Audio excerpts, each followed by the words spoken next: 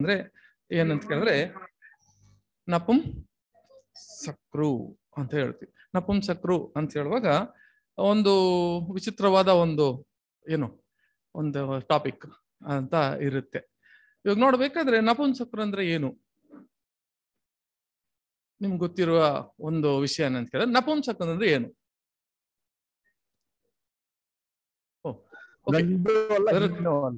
ತಮಿಳ okay. ಅನ್ನಗರ್ಗಳ್ ಕನ್ನಡದಲ್ಲಿ ಹೌದಾ? ನೀವಿಬ್ರು ತಮಿಳ, ಕನ್ನಡ ಅರ್ಥ ಆಗುತ್ತಲ್ಲ, ಆದ್ರೆ ಈ ಒಂದು ವರ್ಡ್ ಜನರಲ್ ಆಗಿ ಗೊತ್ತಾಗಿರಲ್ಲ ನಿಮಗೆ ಅಷ್ಟೇ. ಓಕೆ, ಅನ್ನಗರ್ಗಳ್ ಅಂದ್ರೆ ಅರವಾಣಿ, இல்லைன்னா ಅಲ್ಲಿ அரவாணிகள், இல்லைன்னாக்கா வந்து திருநங்கை. ಓಕೆ, ಇದು ஞாபகம் வச்சுக்கோங்க, திருநங்கை. ಓಕೆ, இப்போ ನೋಡ್ಬೇಕಾದ್ರೆ ನಪುಂಸಕ್ರು. ಸೊ ಇದ್ರ ಬಗ್ಗೆ ಬೈಬಲ್ ಎಲ್ಲಾದ್ರೂ ಮಾತಾಡಿದ್ಯಾ ಅಂತ ಹೇಳಿದ್ರೆ ಒಂದು ವಾಕ್ಯ ಓದನ ಯೆಶಯ 56ನೇ ಅಧ್ಯಾಯ 4 ಮತ್ತು 5. ಯೆಹೋವನು ಹೀಗನ್ನುತ್ತಾನೆ, ಸಬ್ಬತ್ ದಿನಗಳನ್ನು ನನ್ನ ದಿನಗಳೆಂದು ಆಚರಿಸಿ ನನಗೆ ಮೆಚ್ಚುಗೆಯಾದದ್ದನ್ನು ಕೈಗೊಂಡು ನನ್ನ ಒಡಂಬಡಿಕೆಯನ್ನು ಭದ್ರವಾಗಿ ಹಿಡಿದುಕೊಂಡಿರುವ ನಪುಂಸಕರಿಗೆ ನನ್ನ ಪ್ರಕಾರಗಳೊಳಗೆ ನನ್ನ ಆಲಯದಲ್ಲಿ ಅವರ ಜ್ಞಾಪಕಾರ್ಥಕವಾಗಿ ಶಿಲೆಯನ್ನಿಟ್ಟು ಹೆಣ್ಣು ಗಂಡು ಮಕ್ಕಳಿಗಿಂತ ಮೇಲಾದ ಹೆಸರುವಾಸಿಯನ್ನು. ನೋಡ್ಬೇಕಾದ್ರೆ ಇಲ್ಲಿ ನಪುಂಸಕರು ಅಂತ ಹೇಳಿ ನನ್ನ ಆಲಯದಲ್ಲಿ ಅವರ ಮಹಿಮೆ ಹೆಂಗಿರ್ತದೆ ಅಂತ ಕೇಳಿದ್ರೆ ನನ್ನ ಮಕ್ಕಳಿಗಿಂತ ಅವ್ರ ಹೆಸರು ಹೆಂಗಿರ್ತದಂತೆ, ಮೇಲಾಗಿ ನಾನು ಇಟ್ಟಿರ್ತೇನೆ. ಯಾರಿಗೆ? ನಪುಂಸಕರಿಗೆ. ಓಕೆ, ಪರವಾಗಿಲ್ಲ, ಅಲ್ಲಿ ಕೇಳ್ತಾ ಇದೆ. ಅವ್ರ ನನ್ನ ಒಂದು ಮಕ್ಕಳಿಗಿಂತ ಹೆಸರು ಹೆಂಗಿರ್ತದೆ ಅಂತ ಕೇಳಿದ್ರೆ ಅವರು ಮೆಚ್ಚುಗೆಗಾಗಿ ಅವ್ರಿಗೆ ಮಹಿಮೆ ಅಂತೂ ದೇವ್ರು ಏನ್ ಮಾತಾಡಿದಾರೆ ಅಂತ ಕೇಳಿದ್ರೆ ಈ ವಾಕ್ಯ ಮಾತಾಡಿದಾರೆ. ಹಂಗೆ ಬೋಧನಷ್ಟೇ ಕೆಳಗೆ. ಮೇಲಾದ ಹೆಸರುವಾಸಿಯನ್ನು ದಯಪಾಲಿಸುವೆನು, ಹೌದು ಎಂದಿಗೂ ಅಳೆಯದ ಶಾಶ್ವತ ನಾಮವನ್ನು ಅನುಗ್ರಹಿಸುವೆನು. ನೋಡಿ ಏನ್ ಹೇಳ್ತಾರೆ, ಆ ನಪುಂಸಕರಿಗೆ ಏನ್ ಹೇಳಿದ್ರು, ಎಂದಿಗೂ ಅಳಿಯದ ಏನ್ ಕೊಡ್ತಾರಂತೆ, ಶಾಶ್ವತ ನಾಮ ಅಂತ ಹೇಳ್ಬಿಟ್ರು.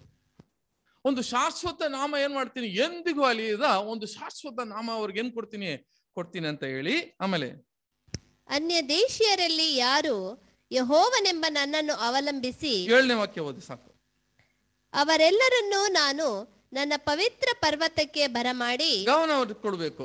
ಅವ್ರು ಎಲ್ಲರೂ ಯಾರನ್ನ ಜ್ಞಾಪಕ ಇಟ್ಕೊಳ್ರಿ, ನಮ್ಮ ಒಂದು ಯಾರನ್ನ ನಪುಂಸಕರನ್ನ ಏನ್ ಹೇಳ್ತಾರೆ ಅಂತ ಕೇಳಿದ್ರೆ ಅವ್ರು ಎಲ್ಲರನ್ನು ನಾನು ಪವಿತ್ರ ಪರ್ವತಕ್ಕೆ ಏನ್ ಮಾಡ್ತೀನಿ, ಬರಮಾಡಿ ನನ್ನ ಪ್ರಾರ್ಥನಾಲಯದಲ್ಲಿ ಉಲ್ಲಾಸಗೊಳಿಸುವೆನು. ನನ್ನ ಪ್ರಾರ್ಥನಾಲಯಲ್ಲಿ ಅಂತ, ಯಾರ ಪ್ರಾರ್ಥನಾಲಯ ಅಂತೆ, ದೇವರ ಪ್ರಾರ್ಥನೆಯಾಳೆಯಲ್ಲಿ ನಪುಂಸಕರು ಎಲ್ಲರಿಗಿಂತ ಹೆಚ್ಚಾಗಿ ನಮ್ಮ ಮಕ್ಕಳಿಗಿಂತ ಒಂದು ಮೆಚ್ಚುವಾಗಿ ಒಂದು ಹೆಸರನ್ನ ಕೊಟ್ಟು ಅವ್ರಿಗೆ ಏನಾಗ್ತದೆ ಪವಿತ್ರ ಪರ್ವತಕ್ಕಿಂತ ಏನು ಅವ್ರನ್ನ ಬರಮಾಡಿ ಅವ್ರನ್ನ ಏನ್ ಮಾಡ್ತೀನಿ ಅಂತ ಹೇಳಿದ್ರು, ನನ್ನ ಆಲಯದಲ್ಲಿ ಉಲ್ಲಾಸಗೊಳಿಸುವೆನು ಅಂತ ಹೇಳ್ಬಿಟ್ರು. ಯಾರಿಗೆ? ಇದನ್ನ ಜ್ಞಾಪಕ ಇಟ್ಕೊಬೇಕು. ಓಕೆ, ಆಮೇಲೆ ನನ್ನ ಯಜ್ಞವೇದಿಯಲ್ಲಿ ಅವರು ಅರ್ಪಿಸುವ ಸರ್ವಾಂಗ ಹೋಮಗಳು ಯಜ್ಞಗಳು ನನಗೆ ಮೆಚ್ಚುಗೆಯಾಗುವವು. ಅವರ ಯಜ್ಞವೇದಿಯಲ್ಲಿ ಅವ್ರು ಹೆಂಗಿದೆಯಂತೆ ದೇವರಿಗೆ, ಅವ್ರು ಕೊಡುವ ಒಂದೊಂದು ಯಜ್ಞವೇದಿಯಲ್ಲಿ ಕೂಡ ಬಹಳ ಒಂದು ಮೆಚ್ಚುಗೆಯಾಗಿ ಇದೆ ನಂದು ಅಂತ ಹೇಳಿದ್ರು. ಇದೆಲ್ಲ ಜ್ಞಾಪಕ ಇಟ್ಕೊಬೇಕು. ಯಾರ ಬಗ್ಗೆ ಮಾತಾಡ್ತಾ ಇದ್ದಾರೆ ಅಂತ ಕೇಳಿದ್ರೆ ನಪುಂಸಕರು. ಆಮೇಲೆ ಫಿನಿಶ್ ಮಾಡೋಣ. ನನ್ನ ಆಲಯವು ಎಲ್ಲಾ ಜನಾಂಗಗಳಿಗೂ ಪ್ರಾರ್ಥನಾಲಯವೆನಿಸಿಕೊಳ್ಳುವುದು. ಚೇಂಜ್ ಮಾಡಬೇಕು. ಓಕೆ, ಯಾಕೆಂದ್ರೆ ಚೇಂಜ್ 2-3 ವಾಕ್ಯ ಹೋಯ್ತು. ಓಕೆ, 7ನೇ ವಾಕ್ಯ ಆಯ್ತಲ್ಲ. ಸರಿ, ಇದೆಲ್ಲ ನೋಡುವಾಗ ನಮಗೆ ಏನಪ್ಪ ಜ್ಞಾಪಕ ಬರುತ್ತೆ, ಏನಪ್ಪ ನಾವು ಇದನ್ನ ಅಣಿಸ್ಕೊಂಡಿದೀವಿ. ಈಗ ನಪುಂಸಕರು ಅಂತ ಹೇಳುವಾಗ ನಮಗೆ ಒಂದು ಐಡಿಯಾ ಇದೆ ಅಲ್ವಾ, ಒಂದು ಯಾರು ಅಂತ ಇವಾಗ ಗೊತ್ತಾಯ್ತು. ಯಾರಂತ ಕೇಳಿದ್ರೆ ಅದು ಫೋಟೋ ಕೂಡ ಹಾಕಿರ್ಬೋದ. ಓಕೆ ಓಕೆ, ಎಲ್ಲ PDF ಕನ್ವರ್ಟ್ ಮಾಡ್ಬಿಟ್ರಾ? ಅನಿಮೇಷನ್ಸ್ ಕೊಟ್ಟಿಲ್ಲ. ಓಕೆ, ಪರವಾಗಿಲ್ಲ ಬಿಡಿ, ಅದು ಕೊಟ್ಟಿದ್ರೆ ಚೆನ್ನಾಗಿತ್ತು. ಓಕೆ, ಇವಾಗ ನೋಡ್ಬೇಕಾದ್ರೆ ಈಗ ನಪುಂಸಕರು ಅಂತ ಹೇಳುವಾಗ ಈಗ ದೇವರು ಈಗ ಏನ್ ಮಾಡ್ತಾರೆ, ಯಾರಪ್ಪ ನಪುಂಸಕರು ಅಂತ ಕೇಳಿದ್ರೆ ಇವರು ಇಂಥವ್ರಾಗಿ ಇರ್ತಾರೆ. ಒಂದ್ ವೇಳೆ ಈ ಹೇಳಿರುವ ವಾಕ್ಯಗಳೆಲ್ಲ ಫಸ್ಟ್ ನಾವು ಇದನ್ನ ಅರ್ಥ ಮಾಡ್ಕೊಳ್ಳಕ್ ಮುಂಚೆ ಯಾರಪ್ಪ ನಪುಂಸಕರು, ಬೈಬಲಲ್ಲಿ ಮಾತಾಡಿರೋ ನಪುಂಸಕರು ಯಾರು ಅಂತ ಹೇಳುವಾಗ ನಮ್ಗೆಲ್ಲರೂ ಗೊತ್ತಿದೆ ಇವ್ರಿಗೆ ನಪುಂಸಕರು ಅಂತ. ನಪುಂಸಕರು ಅಂದ್ರೆ ಏನು? ಹೌದಾ? ಅಲ್ಲ, ಕನ್ನಡದಲ್ಲಿ ನಪುಂ ಅಂದ್ರೆ ಏನು, ಸಕ್ರು ಅಂದ್ರೆ ಹೇಳು. ಮಂಗಳಮುಖಿಯರು ಅಂತಾರ್ರಿ ಬ್ರದರ್. ಓ, ಮಂಗಳಮುಖಿ, ಯಾಕಂದ್ರೆ ಕೆಳಗೆ ಓದ್ಬಿಟ್ರು ಅಲ್ಲಿಗೆ ಅಲ್ವಲ್ಲ. ಮಂಗಳಮುಖಿ ಅಲ್ಲ, ಅದು ಕೂಡ ಒಂದು ಹೆಸರು. ಮಂಗಳಮುಖಿ ಅಂತ ಒಂದು ಹೆಸರು. ಮಂಗಳಮುಖಿ ಅಂದ್ರೆ ಏನು? ನೋಡಿದ ತಕ್ಷಣ ಕರಿತೀವಲ್ಲ, ಇವ್ನ ಒಂದು ನಪುಂಸಕರಪ್ಪ ಅಂತ, ಅಲ್ಲ ಮಂಗಳಮುಖಿ ಅಂತ ಕರಿತೀವಲ್ಲ, ಏನ್ ಅರ್ಥ? ನಪುಂಸಕರು ಅಂದ್ರೆ ಏನ್ ಅರ್ಥ? ಅಲ್ಲ ಮಂಗಳಮುಖಿ ಅಂದ್ರೆ ಏನ್ ಅರ್ಥ? ಈ ತಮಿಳಲ್ಲಿ ಕೇಳಬೇಕಾದ್ರೆ ತಮಿಳಲ್ಲಿ ಏನ್ ಹೇಳ್ತಾರೆ ಅಂತ ಕೇಳಿದ್ರೆ ಅರವಾಣಿ ಅಂತ ಹೇಳ್ತಾರೆ, ಅಥವಾ ತಿರುನಂಗೈ ಅಂತ ಹೇಳ್ತಾರೆ. ಹಂಗಾದ್ರೆ ತಿರುನಂಗೈ ಅಂತ ಹೇಳ್ತಾರೆ, ಅರವಾಣಿ ಅಂತ ಹೇಳ್ತಾರೆ, ಅಲ್ಲಿ ಏನದು ಅಲ್ಲಿ ಅಂತ ಹೇಳ್ತಾರೆ. ಈಗ ಇದಕ್ಕೆಲ್ಲ ನಾವು ಅರ್ಥ ಗೊತ್ತಿಲ್ಲ, ಸುಮ್ನೆ ಅವ್ರನ್ನ ಏನ್ ಮಾಡ್ತೀವಿ, ಕರಿತೀವಿ ಅಲ್ವರ. ಈಗ ನಪುಂಸಕ್ರು ಅಂದ್ರೆ ಏನ್ ಅರ್ಥ ಅಂತ ಕೇಳಿದ್ರೆ ಅದು ಕನ್ನಡದ ಪದವೇ ಅಲ್ಲ. ಅದು ನಪುಂಸಕ್ರು ಅನ್ನೋದು ಕನ್ನಡ ಪದವೇ ಅಲ್ಲ ಅಂತ ಕೇಳಿದ್ರೆ ಏನಪ್ಪಾ ಅಂತ ಕೇಳಿದ್ರೆ, ಇದು ಸಂಸ್ಕೃತ ಹಂಗೆ ಏನ್ ಮಾಡಿದ್ದಾರೆ, ಕೆಲವು ಅರ್ಥ ಆಗದಿರ ಇರೋದನ್ನ ಹಂಗೆ ಬಂದು ಏನ್ ಮಾಡಿದ್ದಾರೆ ಅಂತ ಕೇಳಿದ್ರೆ ಟ್ರಾನ್ಸ್ಲೇಟ್ ಮಾಡಿದ್ದಾರೆ ಅನೇಕ ವಾಕ್ಯಗಳು. ಫಾರ್ ಎಕ್ಸಾಂಪಲ್ ನೋಡ್ಬೇಕಾದ್ರೆ ಇದಕ್ಕೇನ್ ಹೇಳ್ತಾರೆ, ದಶಮಭಾಗ ಏನ್ ಹೇಳ್ತಾರೆ? ದಶಾಂಶ ಅಂದ್ರೆ ಅಲ್ಲ, ದಶ ಅಂದ್ರೆ ಏನು? ದಶಾಂಶ ಅಂತ ಹೇಳಿದ್ರೆ ತಮಿಳಲ್ಲಿ ಕೂಡ ಹಂಗೆ ಟ್ರಾನ್ಸ್ಲೇಟ್ ಮಾಡ್ಬಿಟ್ಟಿದ್ದಾರೆ. ದಶಮ ಭಾಗ ಅಂತ ಹೇಳ್ತಾರೆ. ದಶಮೇ ಭಾಗ ಅಂತ ಕೇಳಿದ್ರೆ ಅದಕ್ಕೆ ಸಂಸ್ಕೃತ ದಶಮೇ ಏಕ್ ಭಾಗ್. ಆಯ್ತಾ? ದಶಮೇ ಏಕ್ ಭಾಗ್. ಅದನ್ನ ಹಂಗೆ ಅವರು ಕೆಲವು ವಿಷಯಗಳೆಲ್ಲ ಗೊತ್ತಿಲ್ದ್ರೆ ಹಂಗೆ ಟ್ರಾನ್ಸ್ಲೇಟ್ ಮಾಡವ್ರೆ. ಇದು ಕೂಡ ನಪುಂಸಕರು ಅಂತ ಕೇಳಿದ್ರೆ ನಪುಂಸಕರು ಅಂತ ಕರೆದು, ಈ ನಪುಂಸಕರಿಗೆ ನಮ್ಗೆ ಅರ್ಥ ಗೊತ್ತಿಲ್ಲ. ಇವಾಗ ಅದನ್ನ ಲೇಟರ್ ಆಗಿ ನೋಡೋಣ.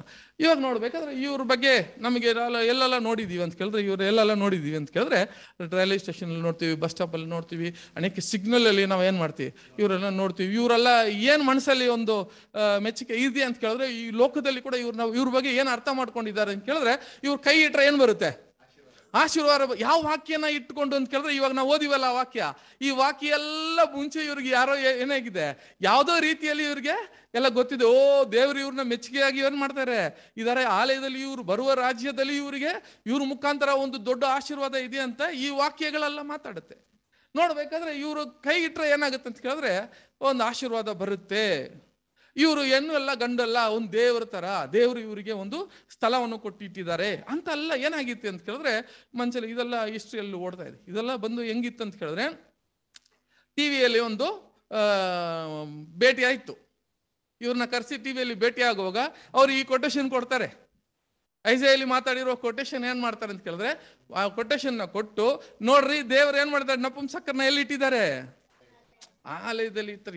ಎಷ್ಟೊಂದು ಮೆಚ್ಚುಗೆ. ಅದಕ್ಕೆ ನೀವೆಲ್ಲ ಏನ್ ಮಾಡ್ಬೇಕು, ಅವ್ರಿಗೆ ಆಶೀರ್ವಾದ ತಗೊಬೇಕು. ಒಂದು ಅಂಗಡಿ ಓಪನ್ ಮಾಡುವಾಗ, ಯಾವ್ದೋ ಒಂದು ಕಂಪನಿ ಓಪನ್ ಮಾಡುವಾಗ ಫಸ್ಟ್ ಯಾರನ್ನ ಕರ್ಕೊಂಡು ಬಂದ್ಬಿಡ್ತಾರೆ, ಅವ್ರ ನಪುಂಸಕರು. ಅಯ್ಯೋ, ಅವರೇಪಾ ಮುಖ್ಯ. ಇದನ್ನ ಇವ್ರು ಏನ್ ಮಾಡ್ಕೊಂಡ್ರು ಅಂತ ಕೇಳಿದ್ರೆ ಅಡ್ವಾಂಟೇಜ್ ತಗೊಂಡ್ಬಿಟ್ರು.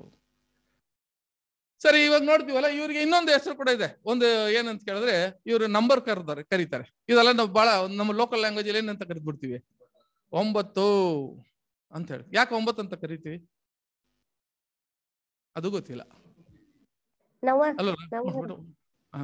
ಯಾಕಂತ ಕೇಳಿದ್ರೆ 9 ಅನ್ನುವಾಗ ಕೆಲವರು ಅದಕ್ಕೆ ಏನ ಅರ್ಥ ಕೊಡ್ತಾರೆ ಅಂತ ಕೇಳಿದ್ರೆ, ಒಂದೇ ನಂಬರ್ ಅಲ್ಲಿ 2 ಇದೆ, ಏನ್ ಕೂಡ ಇದೆ, 6 ಕೂಡ ಇದೆ. ಅದನ್ನ ಅರ್ಥ ಅಂತ ಕೇಳಿದ್ರೆ ಅದಲ್ಲ ಅರ್ಥ. ಇದ್ರದ್ದು ಆಕ್ಚುಲಿ ಏನಂತ ಕೇಳಿದ್ರೆ, ನಮ್ಮ ಸ್ವರ, ನಮ್ಮ ಒಂದು ಧ್ವನಿ ಇದೆಯಲ್ಲ, ಆ ಧ್ವನಿ ಬಂದು ಎಷ್ಟಿದೆ, 7 ಐತಲ್ಲ. ಅವಾಗ ಸಾಂಗ್ಸ್ ಆಡುವಾಗ ಎಲ್ಲ ಒಂದು ಕಂಪೋಸಿಷನ್ ಮಾಡುವಾಗ, ಸಾಂಗ್ಸ್ ಆಡುವಾಗ ಎಲ್ಲರೂ ನಮ್ಗೆಲ್ಲ ಎಷ್ಟು ಧ್ವನಿ ಅಂತ, ಸರಿ ಗಮ ಪದ ನಿಸ್ಸ ಅಂತ ಹೇಳಿ 7 ಅಲ್ವರ. ಸೆಕೆಂಡ್ಸ್ ಆಡುವವರು 9. 9th ಕಾರ್ಡ್ ಅವ್ರದ್ದು. 9th ಕಾರ್ಡ್ ಇರುವಾಗ ಅವಾಗ ಏನ್ ಹೇಳ್ತಾರೆ, 7 ಬಂದಿದ್ಯಾ, ಹೌದು, 9 ಎಲ್ಲಿ ಹಂಗಿರುವಾಗ 9 ಇನ್ನ ಬಂದಿಲ್ಲ. ಅವಾಗಿಂದ ಏನ್ ಶುರು ಆಯ್ತು ಅಂತ ಕೇಳಿದ್ರೆ, ಇವ್ರನ್ನ ಕಂಡ್ರೆ ಇವ್ರಿಗೆ ಆ ಧ್ವನಿ ಇರೋದ್ರಿಂದ ಇವ್ರನ್ನ ಏನ್ ಕರಿಯಕ್ ಸ್ಟಾರ್ಟ್ ಮಾಡ್ಬಿಟ್ರು, 9 ಅಂತ. ಇವ್ರಿಗೆ ಏನಕ್ಕೆ 9 ಕರಿತೀವಿ ಅಂತ ಯಾರಿಗೂ ಗೊತ್ತಿಲ್ಲ, ಅವ್ರಿಗೂ ಗೊತ್ತಿಲ್ಲ ಏನಕ್ಕೆ ಅವ್ರು 9 ಆಗಿದ್ಯಾ ಅಂತ. ಸರಿ, ಇವೆಲ್ಲ ಮನ್ಸಲ್ಲಿ ಇಟ್ಕೊಂಡು ಸಹೋದರರೇ, ಇವರೆಲ್ಲ ನೋಡ್ಬೇಕಾದ್ರೆ ಎಷ್ಟುಗಳಿದೆ, ಎಷ್ಟು ತಪ್ಪುಗಳಿದೆ, ಇದೆಲ್ಲ ನೋಡ್ಬಿಟ್ರೆ ಇವಾಗ ಪರಲೋಕಕ್ಕೆ ಹೋಗ್ಬೇಕಾದ್ರೆ ಇವಾಗ ಅದನ್ನ ಕಮೆಂಟ್ರಿ ಓದುವಾಗ ಇದ್ರ ಬಗ್ಗೆ ಏನ್ ಹೇಳ್ತಾರೆ ಅಂತ ಕೇಳಿದ್ರೆ, ಇವರು ನಪುಂಸಕರು ಪರಲೋಕಕ್ಕೆ ಇದೆಲ್ಲ ಮಾತಾಡಿದ ಪರಿಶುದ್ಧವಾದ ಪವಿತ್ರವಾದ ಪರ್ವತ ಅಂತ ಹೇಳಿದ್ರೆ ಅದು ಯಾರು, ಪರಲೋಕದ ಬಗ್ಗೆ. ಇವಾಗ ನೋಡ್ಬೇಕಾದ್ರೆ ನಪುಂಸಕರಿಗೆ ಪರಲೋಕ ರಾಜ್ಯ, ಇವಾಗ ನಮಗೆಲ್ಲ ಒಂದು ಕರಲ್ಪಟ್ಟಿದೆ. ಈ ಕರೆ ಹೆಂಗಿದೆ ಅಂತ ಕೇಳಿದ್ರೆ, ನಾವು ಪರಲೋಕಕ್ಕೆ ಹೋಗ್ಬೇಕಾದ್ರೆ ಸಂಕಟ್ಟು, ಹಿಂಸೆ, ಕಷ್ಟ, ಕಣ್ಣೀರು ಎಲ್ಲ ಅನುಭವಿಸಿದ ಮೇಲೆ ಎಲ್ಲಿ ಸಿಗ್ತದೆ? ಇವೆಲ್ಲ ಮಾಡಿದ್ರೆ ನಿನ್ಗೇನ್ ಸಿಗುತ್ತೆ? ಪರಲೋಕ. ಇವಾಗ ನೋಡ್ಬೇಕಾದ್ರೆ ಈ ವಾಕ್ಯ ಏನ್ ಹೇಳುತ್ತೆ? ನೀನ್ ನಪುಂಸಕರಾಗಿ ಇದ್ಬಿಟ್ರೆ ಎಲ್ಲಿ ಹೋಗ್ಬಿಡ್ತೀಯ?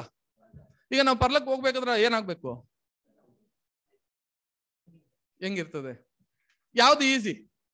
ಇಷ್ಟು ಕಷ್ಟ, ಸಂಕಟ್ಟು, ಹಿಂಸೆ ಎಲ್ಲ ಕಷ್ಟಪಟ್ಟು ಹೋಗೋದು ಇಷ್ಟು ಈಸಿನಾ? ಇಲ್ಲ ನಪುಂಸಕರಾಗ್ಬಿಟ್ರೆ ಏನಾಗ್ಬೋದು? ಈಸಿಯಾಗಿ ಹೋಗ್ಬಿಡ್ಬೋದು ಅಂತ ಎರಡು ಇದೆ. ಇವಾಗ ನಾವ್ ಯಾವ್ದು ಚೂಸ್ ಮಾಡೋಣ? ಸೆಕೆಂಡ್ ಒನ್ ಯಾವ್ದು? ಹೌದ್ರಾ? ಸರಿ, ಈ ತರ ನೋಡುವಾಗ ನಮಗೆ ಒಂದು ಕನ್ಫ್ಯೂಷನ್. ಏನಪ್ಪಾ, ಇದನ್ನ ಅಡ್ವಾಂಟೇಜ್ ತಗೊಂಡು ಇಷ್ಟು ಇದನ್ನ ಮಾತಾಡುತ್ತೆ, ಇದ್ರ ಹಿಂದೆ ಹೋಗ್ತಾ ಹೋಗ್ತಾ ಹೋಗ್ತಾ ಇಷ್ಟು ಇದನ್ನ ಮಾತಾಡುತ್ತೆ.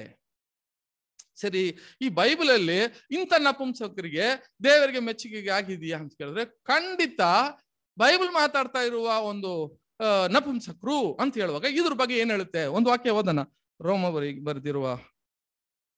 ರೋಮಬರಿಯರಿಗೆ 1ನೇ ಅಧ್ಯಾಯ 27ನೇ ವಾಕ್ಯ.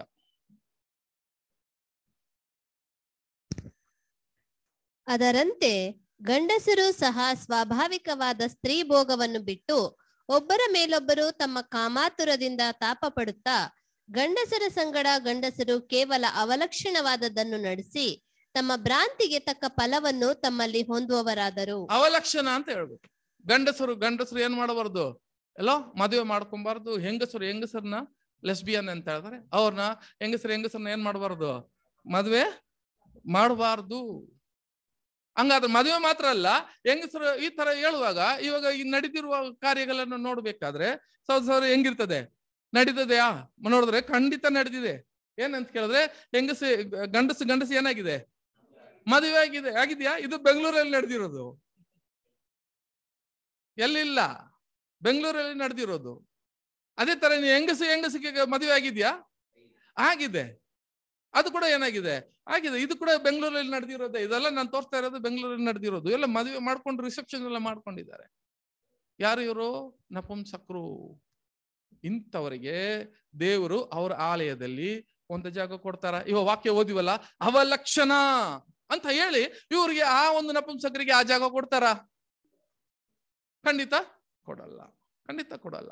ಯಾಕಂತ ಕೇಳಿದ್ರೆ ನ್ಯಾಮಗಳಲ್ಲಿ ಧರ್ಮಶಾಸ್ತ್ರದಲ್ಲಿ ಕೂಡ ಏನ್ ಹೇಳಿದೆ ಅಂತ ಕೇಳಿದ್ರೆ ಒಂದು ವಾಕ್ಯ ಓದನ ನೋಡಿ. ಏನ್ ಹೇಳುತ್ತೆ?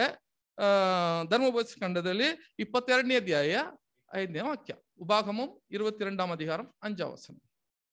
ಕನ್ನಡ ತಮಿಳಲ್ಲಿ ಹೇಳ್ಬೇಕಾ? ಇಲ್ಲ, ಕನ್ನಡ ತಮಿಳಲ್ಲಿ ವಾಕ್ಯ ಅರ್ಥ ಆಗುತ್ತಾ? ಓಕೆ. 22ನೇ ಅಧ್ಯಾಯ 5ನೇ ವಾಕ್ಯ ನೋಡಿ. ನಾವೇನ್ ಮಾಡ್ತೀವಿ ಮಕ್ಕಳಿಗೆ ಇಲ್ಲಿ ಹೇಳ್ಬಿಡ್ತಾರೆ. ವಾಕ್ಯ ಓದನ. ಸ್ತ್ರೀಯು ಪುರುಷ ವೇಷವನ್ನು, ಪುರುಷನು ಸ್ತ್ರೀ ವೇಷವನ್ನು ಹಾಕಿಕೊಳ್ಳಕೂಡದು. ಹಾಗೆ ಮಾಡುವವರು ನಿಮ್ಮ ದೇವರಾದ ಯೆಹೋವನಿಗೆ ಹೇಯರು ಅಂತ ಹೇಳ್ಬಿಟ್ಟು ನಾವೇನ್ ಮಾಡ್ತೀವಿ ಮಕ್ಕಳಿಗೆ? ಏನ್ ಮಾಡ್ತೀವಿ? ಹೆಂಗಸಾಗಿದ್ರೆ ಅದಕ್ಕೆ ಪ್ಯಾಂಟ್ ಅಲ್ಲಿ ಹಾಕ್ಸಿ, ಶರ್ಟ್ ಹಾಕ್ಸಿ, ಅದು ಮಾಡಿಸಿ, ಗಂಡಸರದ್ದು ನೋಡಪ್ಪ ಹಿಂಗೆ ಹಾಕ್ಲೇಬಾರ್ದಂತೆ. ಅದೇ ತರ ಹೆಂಗಸಿದ್ರೆ ಇವಾಗ ಏನ್ ಮಾಡ್ತಾರೆ? ಈ ಫೆಸ್ಟಿವಲ್ ಎಲ್ಲ ಬರುವಾಗ ಸ್ಕೂಲಲ್ಲಿ ಏನ್ ಮಾಡ್ಬಿಡ್ತಾರೆ? ಹಾಕೊಳ್ಬಾರ್ದು. ಯಾಕೆ ಅಂತ ಕೇಳಿದ್ರೆ ಒಬ್ಬ ಪೊಲೀಸ್ ಆಗ್ಬೇಕಂತ ಆಸೆ ಪಡ್ತಾನೆ ಅಲ್ವಾ? ಪೊಲೀಸ್ ಆಗ್ಬೇಕಂತ ಆಸೆ ಪಡ್ತಾನೆ. ಅವನು ಎಷ್ಟೋ ಪ್ರಯತ್ನ ಪಟ್ಟು ಕೂಡ ಪೊಲೀಸ್ ಆಗ್ಲಿಲ್ಲ. ಅವನು ಹುಚ್ಚನಾಗಿ ಅವನ್ ಏನಾಗಿದೆ ಅಂತ ಕೇಳಿದ್ರೆ ಸಿಗ್ನಲ್ ಅಲ್ಲಿ ನಿಂತವನೆ.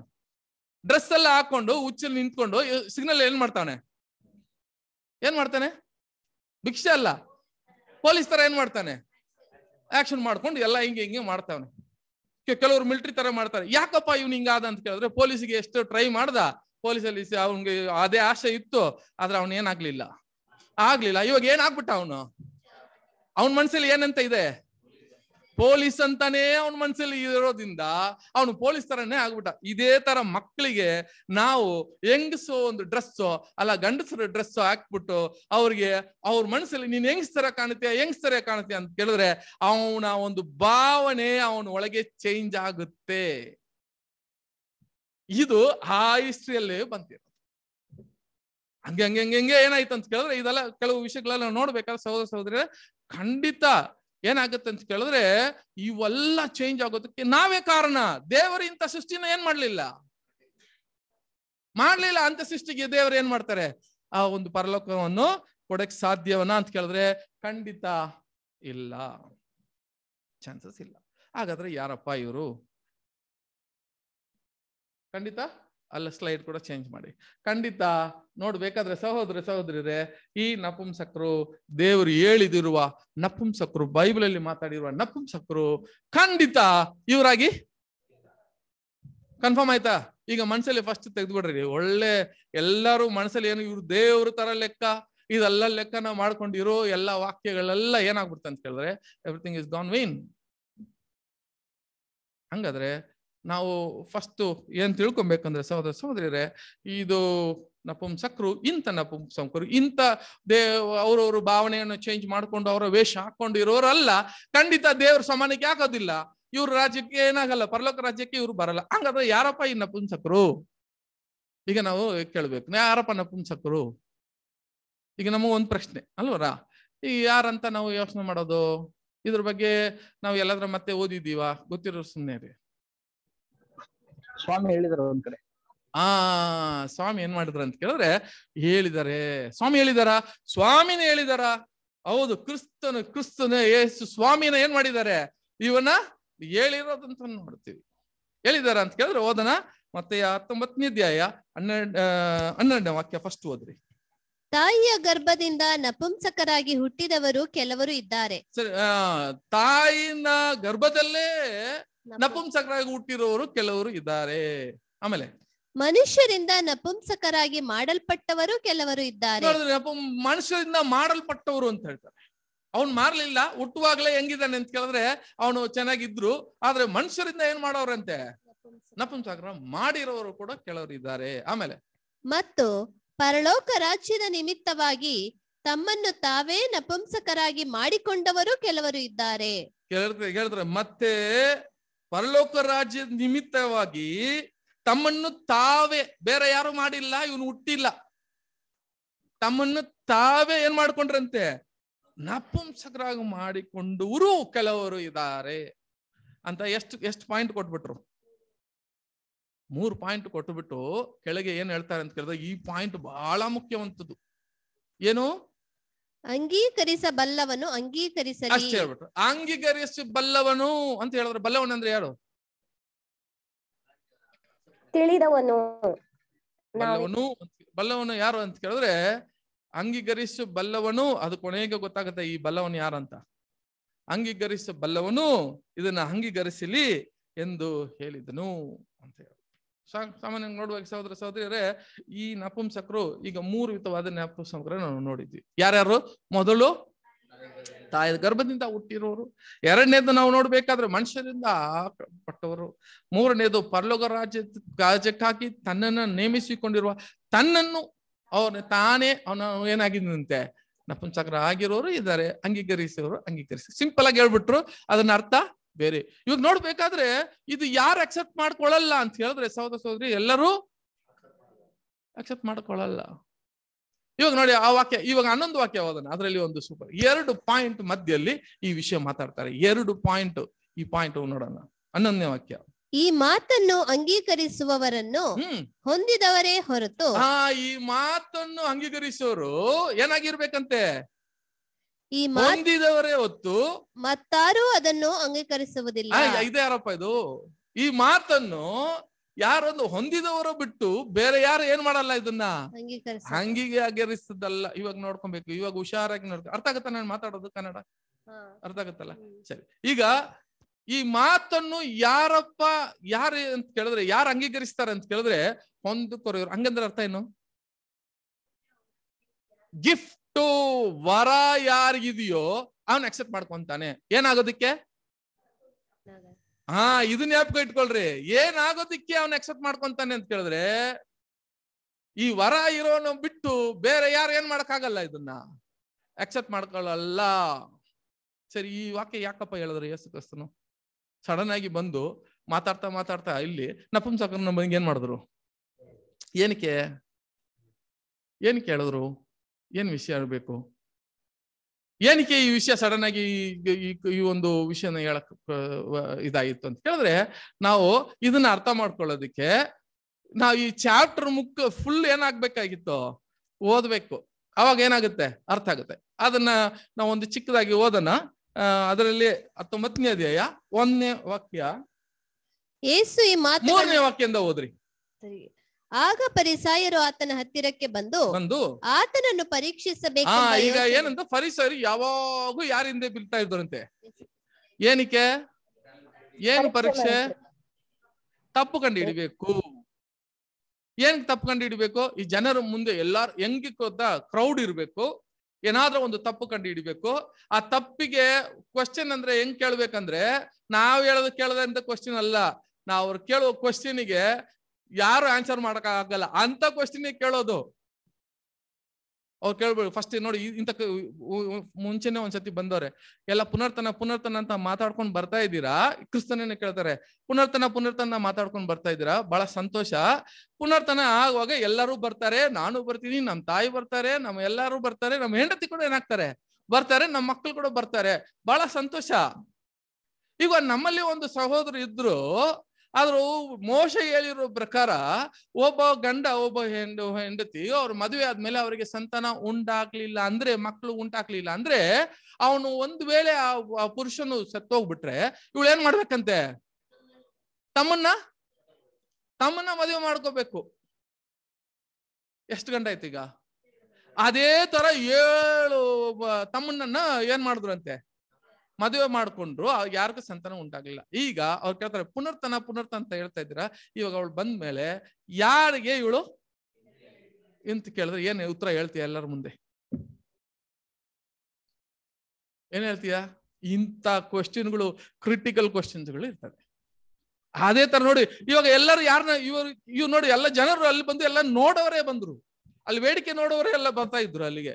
ಇವಾಗ ಏನು ಇವ್ರ ಕ್ವಶನ್, ನಾವು ಕೂಡ ಒಂದು ಆಸೆ ನೋಡಿ, ಇವಾಗ ಕೆಲವರೆಲ್ಲ ಜಗಳ ಮಾಡ್ತಿದ್ರೆ ನಾವೇನ್ ಮಾಡ್ತೀವಿ, ಕೂತ್ಕೊಂಡು ಅಲ್ವಾ, ಹಾ ಚೆನ್ನಾಗಿದೆ ಅಲ್ಲಪ್ಪ, ಸ್ವಲ್ಪ ಏನೋ ಒಂದು ಅದರ ನಾವು ಕೂತ್ಕೊಂಡು ನೋಡ್ತೀವಲ್ಲ. ಅದೇ ತರ ಅಷ್ಟು ಜನರು ಮುಂದೆ ಇಂಥ ಒಂದು ಕೇಳುವಾಗ ಇವ್ರ ಮುಖ ನೋಡ್ತಾರೆ.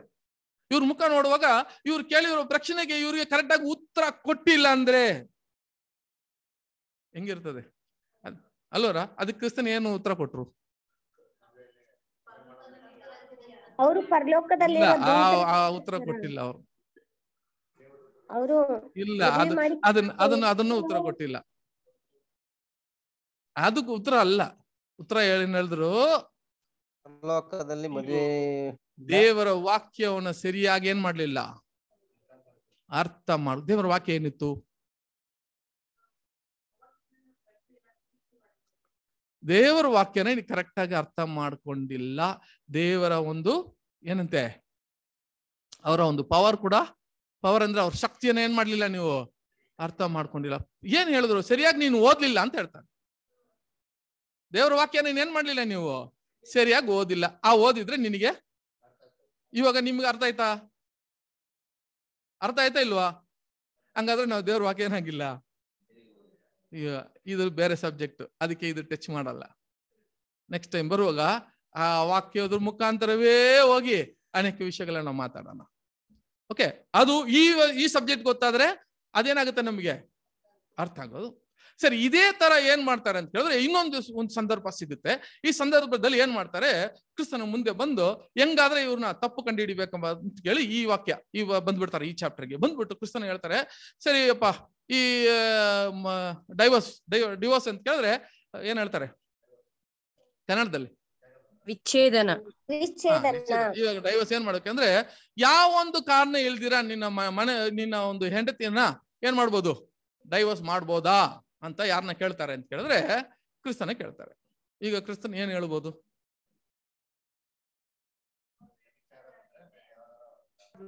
ದೇವರು ಕೂಡಿಸಿದ್ದನ್ನು ಮನುಷ್ಯರು ಅಗಲಿಸಬಾರದು ಅಂತ ಹೇಳ್ತಾರೆ. ಹಂಗಾದ್ರೆ ನೀವು ಮೋಶೆಗೆ ಮರ್ಯಾದೆ ಕೊಡಲ್ವಾ? ಮೋಶೆ ಏನ್ ಹೇಳಿದ್ರು? ಕೊಡಿ ಅಂತ ಹೇಳಿದ್ರು. ದೇವ್ರ ಏನ್ ಮಾಡ್ಲಿಲ್ಲ, ಮೋಶೆ ಹತ್ರ ಮಾತಾಡಿಲ್ವಾ? ಹಂಗಾದ್ರೆ ನೋಡಿ, ನಾವ್ ಏನ್ ಹೇಳಿದ್ದು, ಈಗ ಮೋಶೆ ಒಂದು ಯಾರು ಪ್ರವಾದನೆಯನ್ನ ಏನ್ ಮಾಡ್ತಾರೆ ಇವ್ರು, ಏನ್ ಹೇಳಿದ್ರು ಅದು ಮತ್ತೆ ದೇವರು ಮೋಶೆ ಹತ್ರ ಮಾತಾಡಿದ್ರಪ್ಪ. ಪ್ರವಾದನೆ ಹೇಳಿರೋದನ್ನ ತಪ್ಪು ಹೇಳ್ತಾರೆ. ಒಂದು ವೇಳೆ ಮೋಶೆ ಕೊಟ್ಟಿರೋದು ಕರೆದ ದೇವ್ರು ಅಲ್ಲೇ ಹೇಳಿದ್ರಲ್ಲ, ಮನುಷ್ಯರು ಏನೋ ಗಂಡ ಹೆಂಡತಿ ಇರೋರು ಇಬ್ರನ್ನ ಒಂದೇ ಏನ್ ಮಾಡ್ಬಾರ್ದು, ಅಳಿಸ್ಬಾರ್ದು ಅಂತ ದೇವ್ರು ಹೇಳಿದ್ರಲ್ಲ. ಹಂಗಾದ್ರೆ ನೀನ್ ಯಾರ ಕಡೆಯಿಂದ ಬಂದಿ ಅಂತ ಏನ್ ಮಾಡ್ತಾರೆ?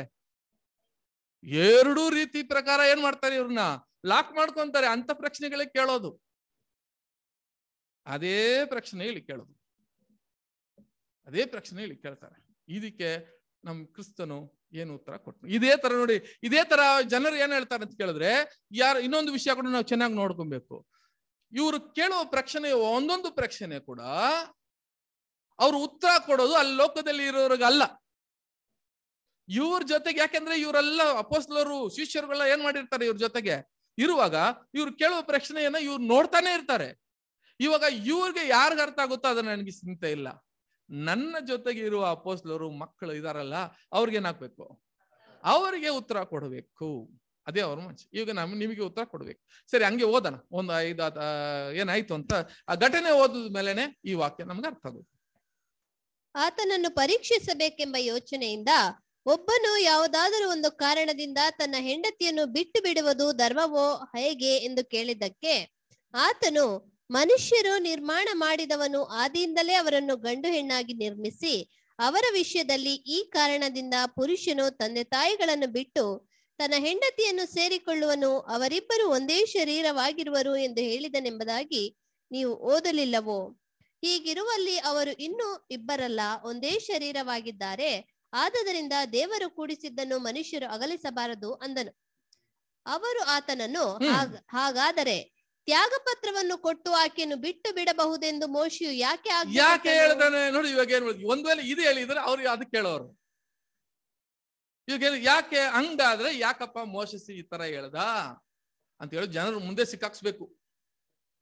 ಆದ್ರೆ ಕೂಡ ಕ್ರಿಸ್ತನು ಯಾರು, ಇವ್ರಿಗಿಂತ ಎಲ್ಲ ಮೇಲಾದ ಜ್ಞಾನಿ. ಅವ್ರಿಗೆ ಗೊತ್ತು ಇವ್ರು, ಅದು ಅವ್ರು ಬಂದು ನಿಂತ್ಕೊಳ್ಳುವಾಗಲೇ ಅವ್ರು ಏನ್ ಮಾತಾಡ್ತಾರೆ ಅಂತ, ಏನ್ಕೋಸ್ಕರ ಮಾತಾಡ್ತಾರೆ ಅಂತ ಅವ್ರಿಗೆ ಅರ್ಥ ಆಗುತ್ತೆ. ಇವಾಗ ಅವ್ರಿಗೆ ಸರಿಯಾದ ರೀತಿಯಲ್ಲಿ ಏನ್ ಮಾಡ್ಬೇಕು, ಇವರು ಉತ್ತರ ಕೊಡ್ಬೇಕು. ಹಂಗೆ ಕೆಳಗೆ ಆತನು, ಮೋಶೆಯು ನಿಮ್ಮ ಮೊಂಡತನವನ್ನು ನೋಡಿ ನಿಮ್ಮ ಹೆಂಡರನ್ನು ಬಿಟ್ಟು ಬಿಡುವುದಕ್ಕೆ ಅಪ್ಪಣೆ ಕೊಟ್ಟನು. ಯಾರು ಅಂತ ಹೇಳಿದ್ರೆ ಅವ್ರ ಮೇಲೆ ಹಾಕ್ಬಿಟ್ರು. ಯಾರ ಮೇಲೆ ಹಾಕ್ಬಿಟ್ರು? ಅವ್ರ ಮೇಲೆ. ನಿಮ್ ಮಂಡತನ ನೋಡಿ ಅವ್ರು ಏನ್ ಮಾಡಿದ್ದಾರೆ. ಇವಾಗ ನೋಡಿ, ಅವ್ರು ಏನ್ ಮಾಡಲ್ಲ, ಆ ಕ್ವಶನ್ ನ ಬೌನ್ಸ್ ಮಾಡ್ಬಿಟ್ರು. ಹಂಗೆ ನಿಮ್ಮಿಂದಾನೇ ನೀನ್ ಬಿಡ್ಬೇಕು ಅಂತ ಹಿಂಸೆ ಕೊಡ್ತೀಯಲ್ಲ, ಆದಿಂದಾನೇ ಮೋಶೆ ನಿನಗೆ ಒಂದು ಏನ್ ಮಾಡಿದಾರೆ, ಕೊಟ್ಬಿಡಪ್ಪ, ಯಾಕೆ ತೊಂದ್ರೆ ಕೊಡ್ತೀಯ ಅಂತ ಏನ್ ಮಾಡವ್ರೆ, ಕೊಟ್ಟಿದ್ದಾರೆ. ನಮ್ಮಿಂದ ಇಲ್ಲ, ದೇವರಿಂದ ಇಲ್ಲ, ನಿನ್ನಿಂದಾನೆ ಅಂತ ಯಾರ ಮೇಲೆ ಹಾಕ್ಬಿಟ್ರು. ಈಗ ಇನ್ನೊಂದು ಕೆಳಗೆ ಹೇಳ್ತಾರೆ, ಇನ್ನೊಂದು ಅಲ್ಲಿ ಕಮ್ಯಾಂಡ್ಮೆಂಟ್ ಏನ್ ಹೇಳ್ತಾರೆ ಅಂತ ಹೇಳಿದ್ರೆ, ಓದೋಣ. ಆದರೆ ಆದಿಯಿಂದಲೇ ಹಾಗೆ ಇರಲಿಲ್ಲ. ಆದಿಯಲ್ಲಿ ಏನಾಗ್ಲಿಲ್ಲ. ಎರಡಕ್ಕೂ ಉತ್ತರ ಹೇಳ್ಬಿಟ್ರು ಇಲ್ಲಿ ನೋಡಿ. ಎಷ್ಟು ಜ್ಞಾನಿಯಾಗಿ ಇವಾಗ ಜನರ ಮುಂದೆ ಹೆಂಗಿರ್ತದೆ, ಇವಾಗ ಒಂದು ಉತ್ತರ ಕೊಡುವಾಗ ಎರಡಕ್ಕೂ ಆದಿಯಲ್ಲಿ ಹಂಗಿರ್ಲಿಲ್ಲ, ನಿನ್ನಿಂದಾನೆ ಇದಾಯ್ತು ಅಂತ ಈಗಲೇ ಉತ್ತರ ಕೊಟ್ಬಿಟ್ರು. ಕ್ಲಿಯರ್ ಆಗಿ ಅವ್ರನ್ನ ಲಾಕ್ ಮಾಡ್ಬಿಟ್ರು. ಇವಾಗ ನಮ್ ಕಡೆ ತಿರ್ಗಿ ಏನ್ ಹೇಳ್ತಾರೆ, ಮತ್ತು ಆಧಾರದ ಕಾರಣದಿಂದಲ್ಲದೆ ತನ್ನ ಹೆಂಡತಿಯನ್ನು ಬಿಟ್ಟು ಮತ್ತೊಬ್ಬಳನ್ನು ಮದುವೆ ಮಾಡಿಕೊಳ್ಳುವವನು ವ್ಯಭಿಚಾರ ಮಾಡುವವನಾಗುತ್ತಾನೆಂದು ನಿಮಗೆ ಹೇಳುತ್ತೇನೆ ಅಂದನು. ನೋಡಿದ್ರ ಹೇಳ್ತಾರೆ. ಆಮೇಲೆ ಅದಕ್ಕೆ ಶಿಷ್ಯರು ಇವಾಗ ಏನ್ ಹೇಳ್ಬಿಟ್ರು ನೋಡಿ, ಆತರ ಮಾಡಬಾರ್ದು.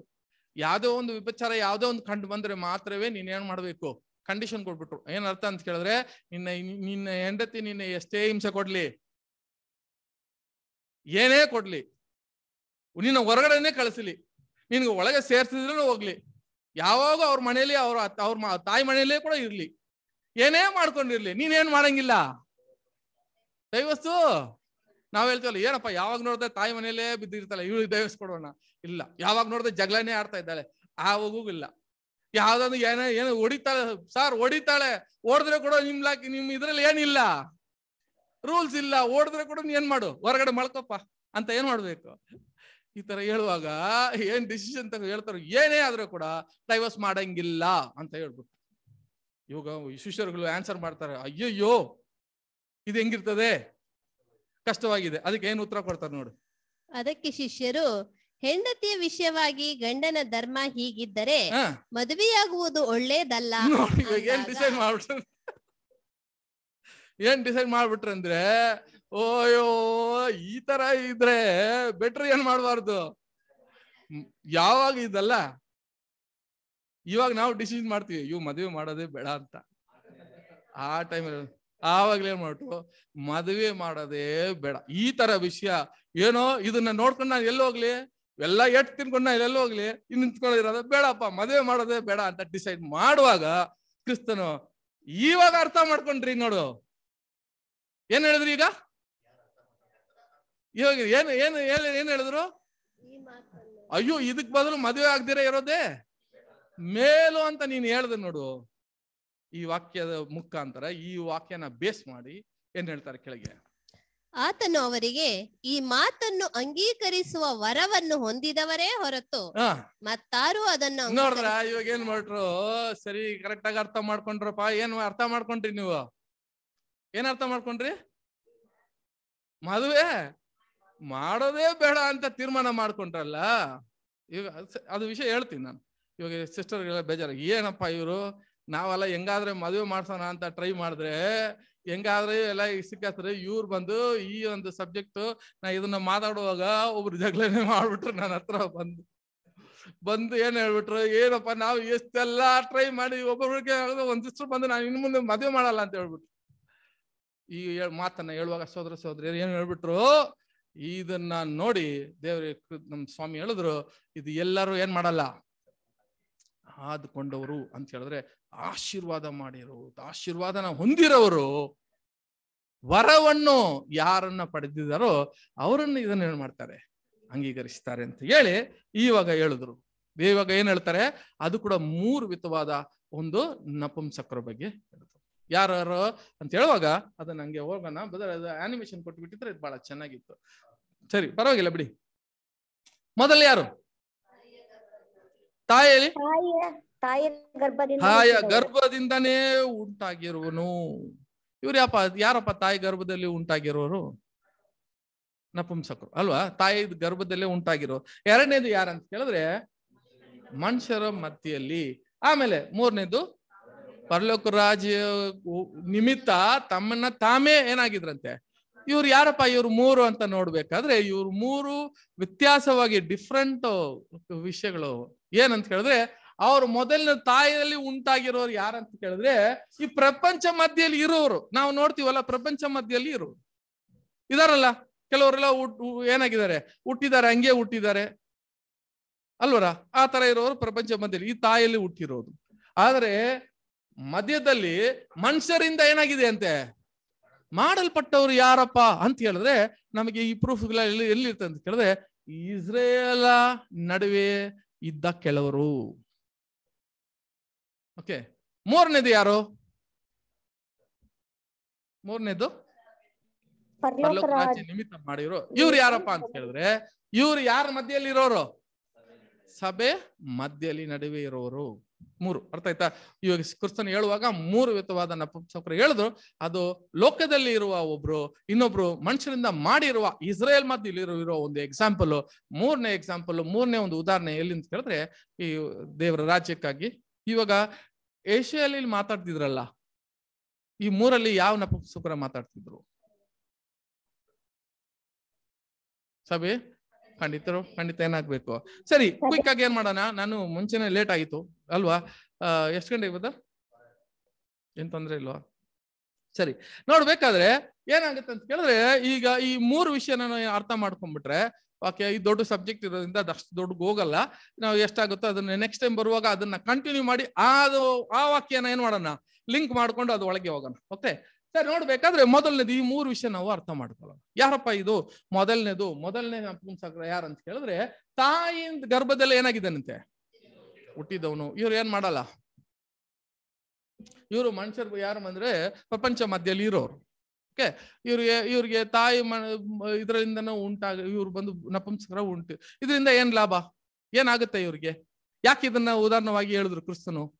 ಏನಾಗುತ್ತೆ ಇದರಲ್ಲಿ ಅಂತ ಹೇಳಿದ್ರೆ ಸಹೋದರರೇ, ಅಲ್ಲ, ನಪುಂಸಕರಿಗೆ ತಾಯಿ ಗರ್ಭದಿಂದ ಉಂಟಾಗೋನಿಗೆ ಏನಾಗುತ್ತೆ, ಯಾಕೆ ಈ ಉದಾಹರಣವನ್ನು ನಮ್ಗೆ ಹೇಳ್ತಾರೆ, ಅದನ್ನ ನಾವು ಅರ್ಥ ಮಾಡ್ಕೊಬೇಕು ಮೊದಲು.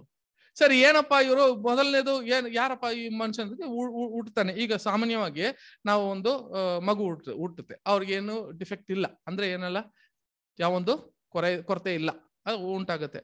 ಈಗ ಈ ಹುಡುಗ ಅಂತ ಕೇಳಿದ್ರೆ ನಮ್ಮ ರಾಜು ಬದರ್ ಮಗ, ಇವಾಗ ಇವನು ಹುಟ್ಟುವಾಗಲೇ ಗಂಡಸಾಗಿ ಹುಟ್ಟಿದ್ದಾನೆ, ಬಹಳ ಸಂತೋಷ.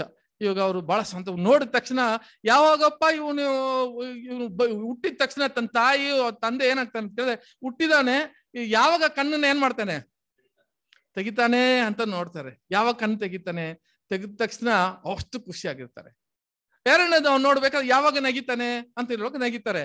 ನಗದ ಮೇಲೆ ಇವ್ ತುಂಬಾ ಖುಷಿ. ಇವಾಗ ನೀವೆಲ್ಲ ಅದನ್ನ ಏನ್ ಮಾಡಿರ್ತೀರಾ, ಖಂಡಿತ ಅನುಭವಿಸ್ತೀರಾ. ಆಮೇಲೆ ಅಷ್ಟೇ ಸಾಲಲ್ಲ ಅವ್ರಿಗೆ, ಮತ್ತೆ ಏನಾಗುತ್ತೆ, ಯಾವಾಗ ಇವನೇನಾಗ್ತಾನೆ ತಿರ್ಗಿಸ್ಕೊಂತಾನೆ ನೋಡ್ತಾನೆ. ಹೌದು, ತಿರ್ಗಿಸ್ಕೊಂತಾನೆ. ಅದಕ್ಕೊಂದು ಖುಷಿ. ನೆಕ್ಸ್ಟ್ ಏನ್ ಹೇಳುತ್ತೆ, ಯಾವಾಗ ಇವನೇನ್ ಮಾಡ್ತಾನೆ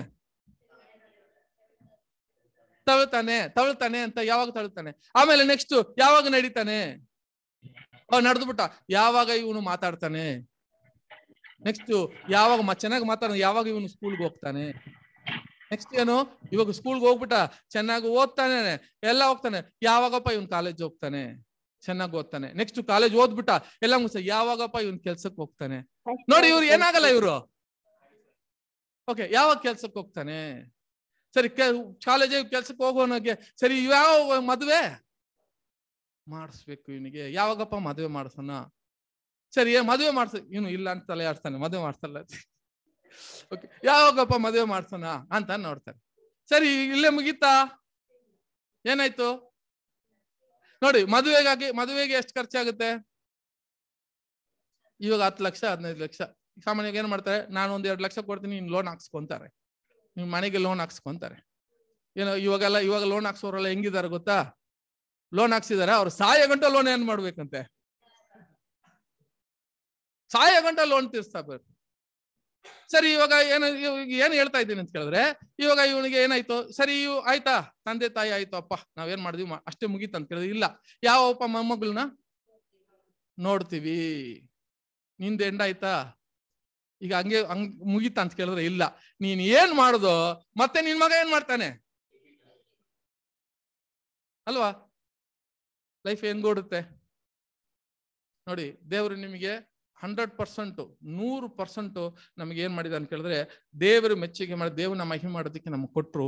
ನಾವೇನು ನಮ್ಮ ಪ್ರೀತಿ 100% ದೇವ್ರನ್ನ ಮಹಿಮೆ ಮಾಡೋದು ಕೊಡುವಾಗ ನಾವೇನ್ ಮಾಡಿದ್ದೀವಿ ಅಂತ ಕೇಳಿದ್ರೆ, ಆ ಪ್ರೀತಿ ಗಂಡಗೆ ಹೆಂಡಿಗೆ ಅರ್ಧ ಕೊಟ್ಟಿದ್ದೀವಿ, ಅರ್ಧ ಕೊಡಲ್ಲ, 50% ಕೊಟ್ಟಿದ್ದೀವಿ. ಮಗು ಯಾವಾಗ ಉಂಟಾಗುತ್ತೋ ಅವಾಗ ಇವ್ರು 25% ಮಗುಗೆ ಕೊಟ್ಬಿಡ್ತಾರೆ. ಮಗುಗೆ ನಿಮ್ಮ ಹತ್ರ ಇರೋದು ಎಷ್ಟು ಪರ್ಸೆಂಟ್ ಹಾಗಾದ್ರೆ, ನೀವು ಇದ್ದಿದ್ದು 100% ಕೊಡುವಾಗ, ನೀವು ಮದುವೆ ಆಗುವಾಗ ನೀವು 50% ನಿಮ್ ಗಂಡ ಹೆಣ್ಣಿಗೆ ಏನ್ ಮಾಡ್ತಾರೆ, 50% ಕೊಟ್ಬಿಡ್ತಾರೆ. ಇರೋದು ನಿಮ್ಮ ಹತ್ರ 50%. ಮಗು ಹುಟ್ಟುವಾಗ 20-25% ಯಾರು ಕೊಟ್ಬಿಡ್ತೀರಾ ಅವ್ರಿಗೆ, ಮಿಕ್ಕಿದ ನಿನ್ನ ಹತ್ರ ಎಷ್ಟಿದೆ 25%. 25% ಅಲ್ಲಿ 15% ಕೆಲ್ಸಕ್ಕೆ ಕೊಟ್ಬಿಡ್ತೀವಿ ಅಲ್ವಾ. 25% ಎಲ್ಲೋಯ್ತು, ಕೆಲ್ಸಕ್ಕೆ ಹೋಯ್ತು. ಮಿಕ್ಕಿದ ಎಷ್ಟಿದೆ ನಿಮ್ಮ ಹತ್ರ, ಮಿಕ್ಕಿದ 10%. ಈ 10% ಅಲ್ಲಿ ದೇವರಿಗೆ ಎಷ್ಟಪ್ಪ ಪ್ರೀತಿ ಕೊಡಕ್ಕಾಗತ್ತೆ, ನೀವು ಎಷ್ಟು ಮೆಚ್ಚುಗೆ ಹೇಗಿರ್ಬೋದು, ಇಲ್ಲ ಯೋಚನೆ ಮಾಡಿ ಆಗತ್ತಾ. ಈಗ ಕ್ರಿಸ್ತನಿಗೆ ಹೇಳಿರೋ ವಿಷಯ ಅಂತ ಕೇಳಿದ್ರೆ, ಈಗ ಒಂದು ವೇಳೆ ತಾಯಿ ಗರ್ಭದಲ್ಲೇ ಒಬ್ಬ ನಪುಂಸಕರ ಹುಟ್ಟದ ಅಂತ ಕೇಳಪ್ಪ, ಅವನು ಬರುವಾಗ ಅವನ ಮನಸ್ಸಲ್ಲಿ ಏನಿರಲ್ಲ ಅಂತ ಕೇಳಿದ್ರೆ, ಯಾವ ಆಸೆನೂ ಅವನಿಗೇನಿರಲ್ಲ, ಯಾವ ಆಸೆನೇನಲ್ಲ ಅವನಿಗೆ ಇರಲ್ಲ. ಇರೋದೇನ ಹೆಂಗಸಾಗ್ಲಿ ಗಂಡಸಾಗ್ಲಿ ಯಾವ ಆಸೆನೂ ಇರಲ್ಲ. ಏನ್ ಪ್ರಾಬ್ಲಮ್ ಇಲ್ಲ ಇವರಿಗೆ, ಮದುವೆ ಟೆನ್ಷನ್ ಇಲ್ಲ, ಫ್ಯೂಚರ್ ಟೆನ್ಷನ್ ಇಲ್ಲ. ಇವ್ರು ಯಾವ್ದನ್ನ ಸಾಧಿಸ್ಬೇಕು ಅಂತ ಅನ್ನುತ್ತಾರೋ ಇವ್ರು ಏನ್ ಮಾಡ್ತಾರೆ ನೋಡಿದೀರಾ. ಸೈಂಟಿಸ್ಟ್ ವಿಜ್ಞಾನಿಗಳು ಎಷ್ಟು ಜನ ಮದುವೆ ಮಾಡಿದ್ದಾರೆ, 85% ನಾಟ್ ಮ್ಯಾರಿಡ್ ಅಂತ ಕೇಳಿದ್ರೆ 85% ಏನಾಗ್ಲಿಲ್ಲ ಅಂತೆ, ಮದುವೆ ಆಗ್ಲಿಲ್ಲ. ಅಬ್ದುಲ್ ಕಲಾಂ ಎಕ್ಸಾಂಪಲ್, ಮದುವೆ ಆದ್ರ. ಬಿಲ್ ಗೇಟ್ಸ್ ಮದುವೆ ಆದ್ರ. ಬಿಲ್ ಗೇಟ್ಸ್ ಅವ್ರ ಹಣ ಅಂತವ್ರ ಅಷ್ಟೇ. ಬೇರೆ ಎಲ್ಲ ನೀವು ನೋಡಿ ಜ್ಞಾನದಲ್ಲಿ ನೋಡಿ ಎಲ್ಲರೂ ಏನಾಗಿದೆ ಅಂತ ಕೇಳಿದ್ರೆ ಮದುವೆ ಮಾಡಿಸಿಲ್ಲ. ಯಾಕೆ ಮದುವೆ ಮಾಡಿಲ್ಲ, ಅವ್ರು ಯಾವ್ದನ್ನ ಮದುವೆ ಮಾಡಿದ್ದಾರೆ. ಇವಾಗ ನೋಡಿ ಅವರೆಲ್ಲ ಕಂಡುಹಿಡಿದವರೆಲ್ಲ ನಾವು ಮದುವೆ ಆಗಿರೋ ಅದನ್ನ ಏನ್ ಮಾಡ್ತಾ ಇದೀವಿ, ಅದನ್ನ ಕಂಡುಹಿಡಿಯಕ್ಕೆ ಅವನು ಯಾವ್ದನ್ನ ಮದುವೆ ಮಾಡಿದಾನೆ ಅಂತ ಹೇಳಿದ್ರೆ, ಸಹೋದರ ಸಹೋದರಿ, ಈ ವಾಚ್ ಹಿಡಿಯೋನು ಅದನ್ನ ಮದುವೆ ಮಾಡಿರ್ತಾನೆ ಅವನು. ಮದುವೆ ಅನ್ನುವಾಗ ನಮ್ಮ ಮನಸ್ಸಲ್ಲಿ ಏನ್ ತಿಳ್ಕೊಬಾರ್ದು. ಅದಕ್ಕೆ ನಾವು ನಿಮ್ಗೆ ಮೊದಲಿಂಗ ಮೊದಲಿಗಿತಿ ಅನ್ನುವಾಗ ನಮ್ಮ ಮನಸ್ಸಲ್ಲಿ ಎಲ್ಲೆಲ್ಲ ಹೋಗ್ಬಿಡ್ತೀವಿ, ರಿಸೆಪ್ಷನ್ ಇದೆಲ್ಲ ಹೋಗ್ಬಿಡ್ತೀವಿ. ಮದುವೆ ಅನ್ನೋದು ಏನ್ ಗೊತ್ತಾ, ನನ್ನ ಹೃದಯ ಯಾವ್ದನ್ನ ಹಂಚ್ಕೊಳ್ಳುತ್ತೋ ಅದುವೇ ಮದುವೆ. ಈಗ ಅದನ್ನ ಬಿಟ್ಟು ಅವನು ಏನ್ ಮಾಡ್ತಾನೆ ಅಂತ ಕೇಳಿದ್ರೆ, ಈಗ ಇರುವ ಜ್ಞಾನಿಗಳು ಏನ್ ಮಾಡ್ತಾರೆ ಮನಸ್ಸಲ್ಲಿ, ಸಹೋದರರೇ, ಅವನು ಮದುವೆ ಮಾಡಿರೋದು ಈಗ ಹೇಳ್ಬೇಕು ಯಾವುದೋ ಒಂದು ಕಂಡುಹಿಡಿಯಕ್ಕೆ ಆ ವಿಜ್ಞಾನವನ್ನು ಕಂಡುಹಿಡ್ತಾವನೆ. ಅದಕ್ಕೆ ಅವನು ಅದನ್ನ ಮದುವೆ ಮಾಡಿರೋದ್ರಿಂದ ಈ ಮದುವೆ ಮೇಲೆ ಏನಿಲ್ಲ. ಆವಾಗ ಅವ್ನು ಸಾಧನೆ ಮಾಡವನೆ. ನೋಡಿ, ನಾವು ಸಾಧನೆ ಮಾಡಕ್ಕಾಗುತ್ತ? ನಾನು ಹೇಳೋ ವಿಷಯಗಳು, ಮಕ್ಕಳಾಗಿ ಹುಟ್ಟು ಇದೆಲ್ಲ ಮಾಡ್ತಾರೆ, ಯಾವ್ದಾದ್ರು ಒಂದು ಸಾಧನೆ ಮಾಡಕ್ಕಾಗುತ್ತ? ನಾವು ಒಂದೇ ಸಾಧನೆ ಎಲ್ಲ ನೋಡ್ಕೊಂಡು ಕೂತಿರ್ಬೇಕಷ್ಟೇ. ಅದಕ್ಕೆ ಹೇಳ್ತಾರೆ, ಲೋಕದಲ್ಲಿ ಹುಟ್ಟಿರೋವನು, ನಪುಂಸಕರ ಹುಟ್ಟಿರೋದನು ಒಂದು ಸಾಧನೆ ಮಾಡವನೆ. ಹೌದು, ಯಾಕಂತ ಕೇಳಿದ್ರೆ ನಮ್ಮ ಇದು ಯಾಕಪ್ಪ ನಪುಂಸಕರು ಅಂತ ಕೇಳಿದ್ರೆ, ಒಂದು ನಮ್ಮ ಬ್ರೈನು ನಪುಂಸಕರು ಅಂದ್ರೆ ಏನು ವಿಷಯ ಅಂತ ಕೇಳಿದ್ರೆ, ಯಾವ್ದೋ ಒಂದು ವಿಷಯ ಅವರಲ್ಲಿ ಏನಾಗಿಲ್ಲ, ವರ್ಕ್ ಆಗ್ಲಿಲ್ಲ, ಕೆಲಸ ಮಾಡ್ತಿಲ್ಲ, ಆದ್ರಿಂದ ಮದುವೆ ಅವ್ರಿಗೇನಿಲ್ಲ, ಇಂಟ್ರೆಸ್ಟ್ ಇಲ್ಲ. ಅದೆಲ್ಲ ನಮ್ಮ ಬ್ರೈನ್ ಸೇರಿದೆ. ನಮ್ಮ ಬ್ರೈನ್ ಅಲ್ಲಿ ಏನಾಗುತ್ತೆ ಅಂತ ಹೇಳಿ, ಒಂದು ಸ್ವರ್ಪಿನ ಕೆಮಿಕಲ್ ಬ್ರೈನ್ ಅಲ್ಲಿ ಒಂದು ಸ್ವರ್ಪಿ ಇದೆ. ಆ ಸ್ವರ್ಪಿ ಬಂದಿಲ್ಲ ಅಂದ್ರೆ ಮದುವೆ ಮಾಡಕ್ಕಿಲ್ಲ, ಯಾವುದೋ ಒಂದು ಇದು ಮಾಡಲ್ಲ. ಫಾರ್ ಎಕ್ಸಾಂಪಲ್ ಹೇಳ್ತೀನಿ ಕೇಳಿ, ಒಂದು ಮಾವಿನಕಾಯಿ, ಓಕೆ, ಹಸಿಯಾಗಿರೋ ಮಾವಿನಕಾಯಿ, ಅದನ್ನ ಕತ್ತರಿಸಿ ಹಾಕಿ, ಉಪ್ಪು ಸ್ವಲ್ಪ ಇದು ಮೆಣಸಿನ ಪುಡಿಯಾ ಖಾರ ಪುಡಿ ಹಾಕಿ ಅದನ್ನ ಹಿಂಗೆ ಸ್ವಲ್ಪ ಹಿಂಗೆ ಒರೆಸಿ ಹೇಳುವಾಗ್ಲೇ ಬಾಯಲ್ಲಿ ಏನು ಬಂದ್ಬಿಡ್ತು? ಇದು ಎಲ್ಲಿಂದ ಬರುತ್ತೆ ಗೊತ್ತಾ? ಬ್ರೈನ್ ಇಂದ. ಇದು ಎಲ್ಲಿಂದ ಬರುತ್ತೆ ಗೊತ್ತಾ? ಹೇಳಿದ ತಕ್ಷಣವೇ ನಮಗೆ ಮನಸ್ಸಲ್ಲಿ, ನಮ್ಮ ಬ್ರೈನ್ ಅಲ್ಲಿ ಒಂದು ಸ್ವಲ್ಪ ಸಿಕ್ಕಂತ ಬಾಯಲ್ಲಿ ಏನಾಗುತ್ತೆ, ತಿನ್ನಂಗೆ ಒಂದು ಇದೇ ತರ ಕುಡುಕರಿಗೆ ಹಿಂಗೆ ಆಗೋದು. ಕುಡುಕರು ಏನ್ ಮಾಡ್ಬೋದು, ಕುಡ್ದು ಬಿಟ್ಟಿರ್ತಾರೆ, ನಾಳೆಯಿಂದ ನಾನು ಕುಡಿಯಲ್ಲ ಅಂತ ಏನ್ ಮಾಡ್ತಾರೆ ಅಂತ ಹೇಳಿದ್ರೆ, ಹಂಗೇ ಹಿಂಗ್ ನೋಡಿದಿರ ಹಂಗೇ ಹೋಗ್ತಾರೆ. ಯಾವ್ದೋ ಒಂದು ಬಾರ್ ನೋಡ್ಬಿಟ್ರಂದ್ರೆ ಆಟೋಮೆಟಿಕ್ ನಾನು ಹೇಳ್ದನಲ್ಲ, ಈ ಸ್ವಲ್ಪ ಏನಾಗುತ್ತೆ, ಉತ್ಪತ್ತಿ ಆದ ತಕ್ಷಣ ಅವನಿಗೆ ಏನಾಗ್ಬೇಕು, ಅಯ್ಯೋ ಕುಡಿಬೇಕಲ್ಲ ಅಂತ ಏನ್ ಮಾಡ್ತಾನೆ, ಸ್ಟ್ರೈಟ್ಗೆ ಹಿಂಗ್ ಹೋಗೋಣ, ಹಂಗೆ ಸ್ಟ್ರೈಟ್ ಒಳಗೆ ಹೋಗ್ಬಿಡ್ತಾನೆ. ಅವ್ನು ನಿಲ್ಸಕ್ಕೆ ಆಗೋದಿಲ್ಲ, ಅದನ್ನ ಅಭ್ಯಾಸ ಮಾಡ್ತಾನೆ.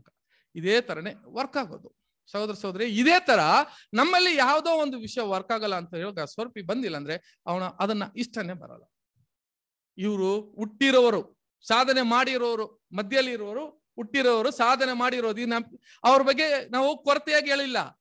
ಯಾರೆಲ್ಲ ಬಂದು ತನ್ನನ್ನ ನಪುಂಸಕರೆಲ್ಲ ಏನಾಗಿದ್ದಾರೆ ಅಂತ ಕೇಳಿದ್ರೆ, ಮಧ್ಯದಲ್ಲಿ ಇರೋರು, ಸಾಧನೆ ಮಾಡಿರೋರು. ಜ್ಞಾಪಕ ಇಟ್ಕೊಳ್ರಿ, ಸಾಧನೆ ಮಾಡಿರೋರು, ಯಾವ್ದನ್ನ ಮದುವೆ ಮಾಡ್ಕೊಂಡಿರೋರು,